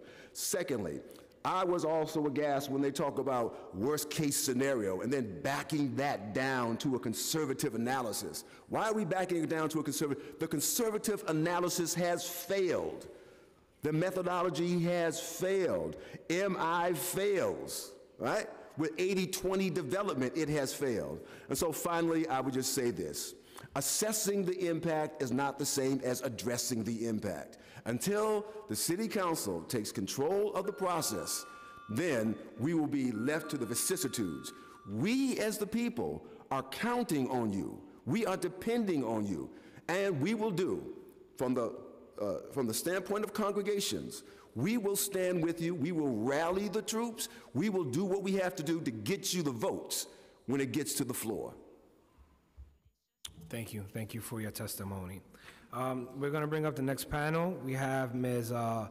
Basha Gerhardt, Reverend Clyde, Bishop James Clark, Claver Tucker, and Reverend Robert Jones, Jr.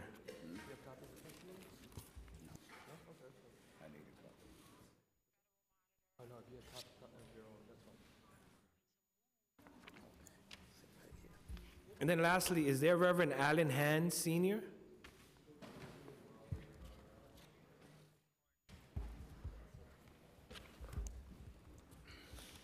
All right, you may begin. To the chair, good afternoon. My name is Reverend Robert Jones, Jr. I'm the pastor of the Second St. John Baptist Church, and we are located in the village of Harlem. And I'm also representing the Baptist Ministers Conference of Greater New York and vicinity.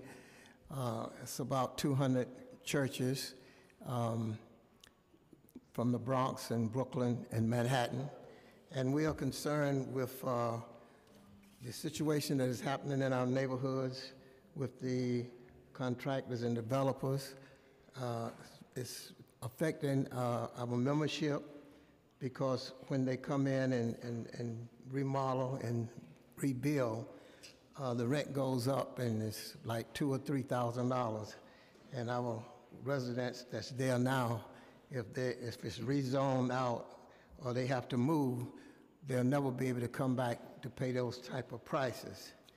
The rezoning law was created to benefit the residents and businesses, not rent to soar, leading to mass displacement. Rezoning should provide long-term and permanent protection for residents and businesses, including the provision of permanent affordable houses and commercial spaces. The members are requested to convert. We are requesting to convert RES 0009-2018 into a law,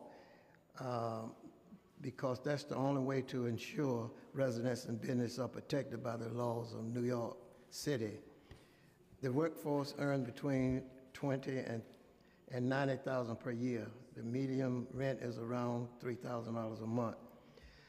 Sowing rates are causing mass displacement of families, disabling neighborhoods, and causing community-based institutions to disappear.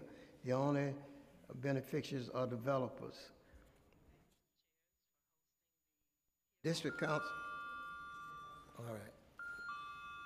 I'll stop there. Thank you.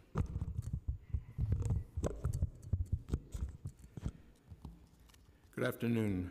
My name is Father Clyde Coomerly, and as chair of the Housing Commission of the Micah Institute, I represent more than 200 multi-faith leaders from the 5 boroughs of New York. We seek passage of Resolution 0009. In fact, we urge that it make its way to the full City Council as an intro, a law with enforcement teeth. Gentrification and untrammeled development are rapidly changing the fabric of our city. It is being eaten away by displacement of the people and the small businesses from our neighborhoods, whose vitality and variety have been the envy of the world.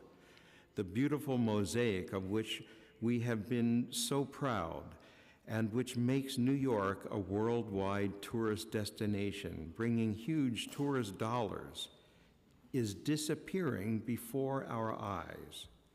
Worse yet, everyday workers who make New York function are being displaced at unprecedented rates. Our firefighters, our teachers, our sanitation workers, our police, our caregivers, our service workers cannot afford the rents which are being charged as development continues to displace our people, the people who make up the congregations in our houses of worship. This is not what our faiths teach us is the Creator's way. We believe as people of faith that we have been placed on this earth to flourish, and that the Creator has provided resources so that all may share in the bounty which is so freely given. It is the sinful nature of human greed that results in low wages, unchecked development, and 63,000 people living homeless in the richest city on earth. You, our lawmakers, have not created this mess, but now you are in a position to take action, to make change. Now is the time. Displacement must end, and radical reorientation of seeker is the key. Thank you. Thank you. Thank you for the opportunity to testify this afternoon. I'm Bishop James R. Clark, Jr. I'm the presiding bishop of the Churches of Our Lord Jesus Christ, with 550 churches domestically and foreign, with a good representation here in the city of New York. I'm here this afternoon to join my colleagues in appealing to the Land Use Committee to convert Resolution 9 into law. This is the only way that we will be able to set limits on the radical displacement of residents and small business owners from locations they have lived and worked in for decades. We are not against all development.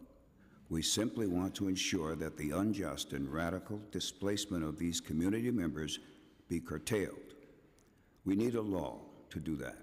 This resolution will not accomplish that end. Current rezoning practices cause rents to soar.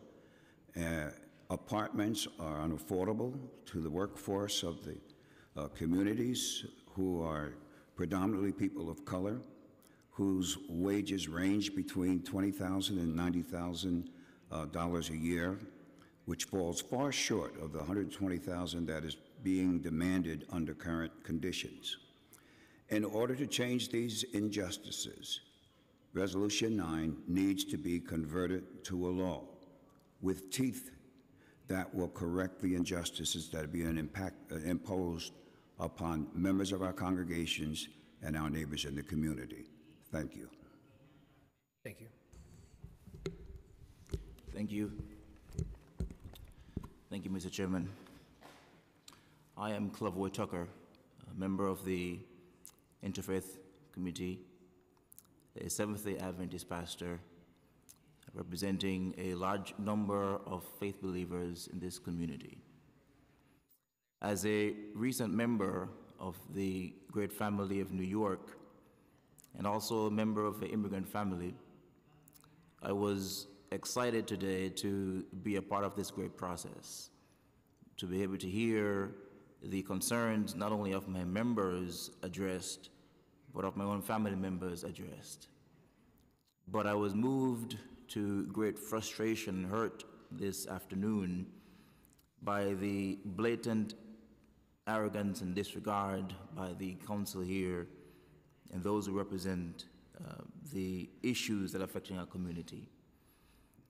I want to say that I rise in strong support of the resolution to be made into a law, for the issues that are affecting our community are not going anywhere, and that those of us who have been given the responsibility to represent, speak on behalf of, and defend the rights of those who cannot speak for themselves, the rights of those who do not have the privilege of sitting where I'm sitting this afternoon, must be protected, must be considered to be sacred, must be considered even to be holy. And I ask us to think carefully on these things as we consider this issue that is before us today. And I support it 100% because it is a matter of urgency. Thank you. Thank you. Thank you for your testimony. Is there any member in the public who has not spoken or I did not call on? They didn't sign up? No. With that, seeing none, today's business is concluded. I would like to thank members of the public, my colleagues, council and line use staff for attending today's hearing. This meeting is hereby adjourned.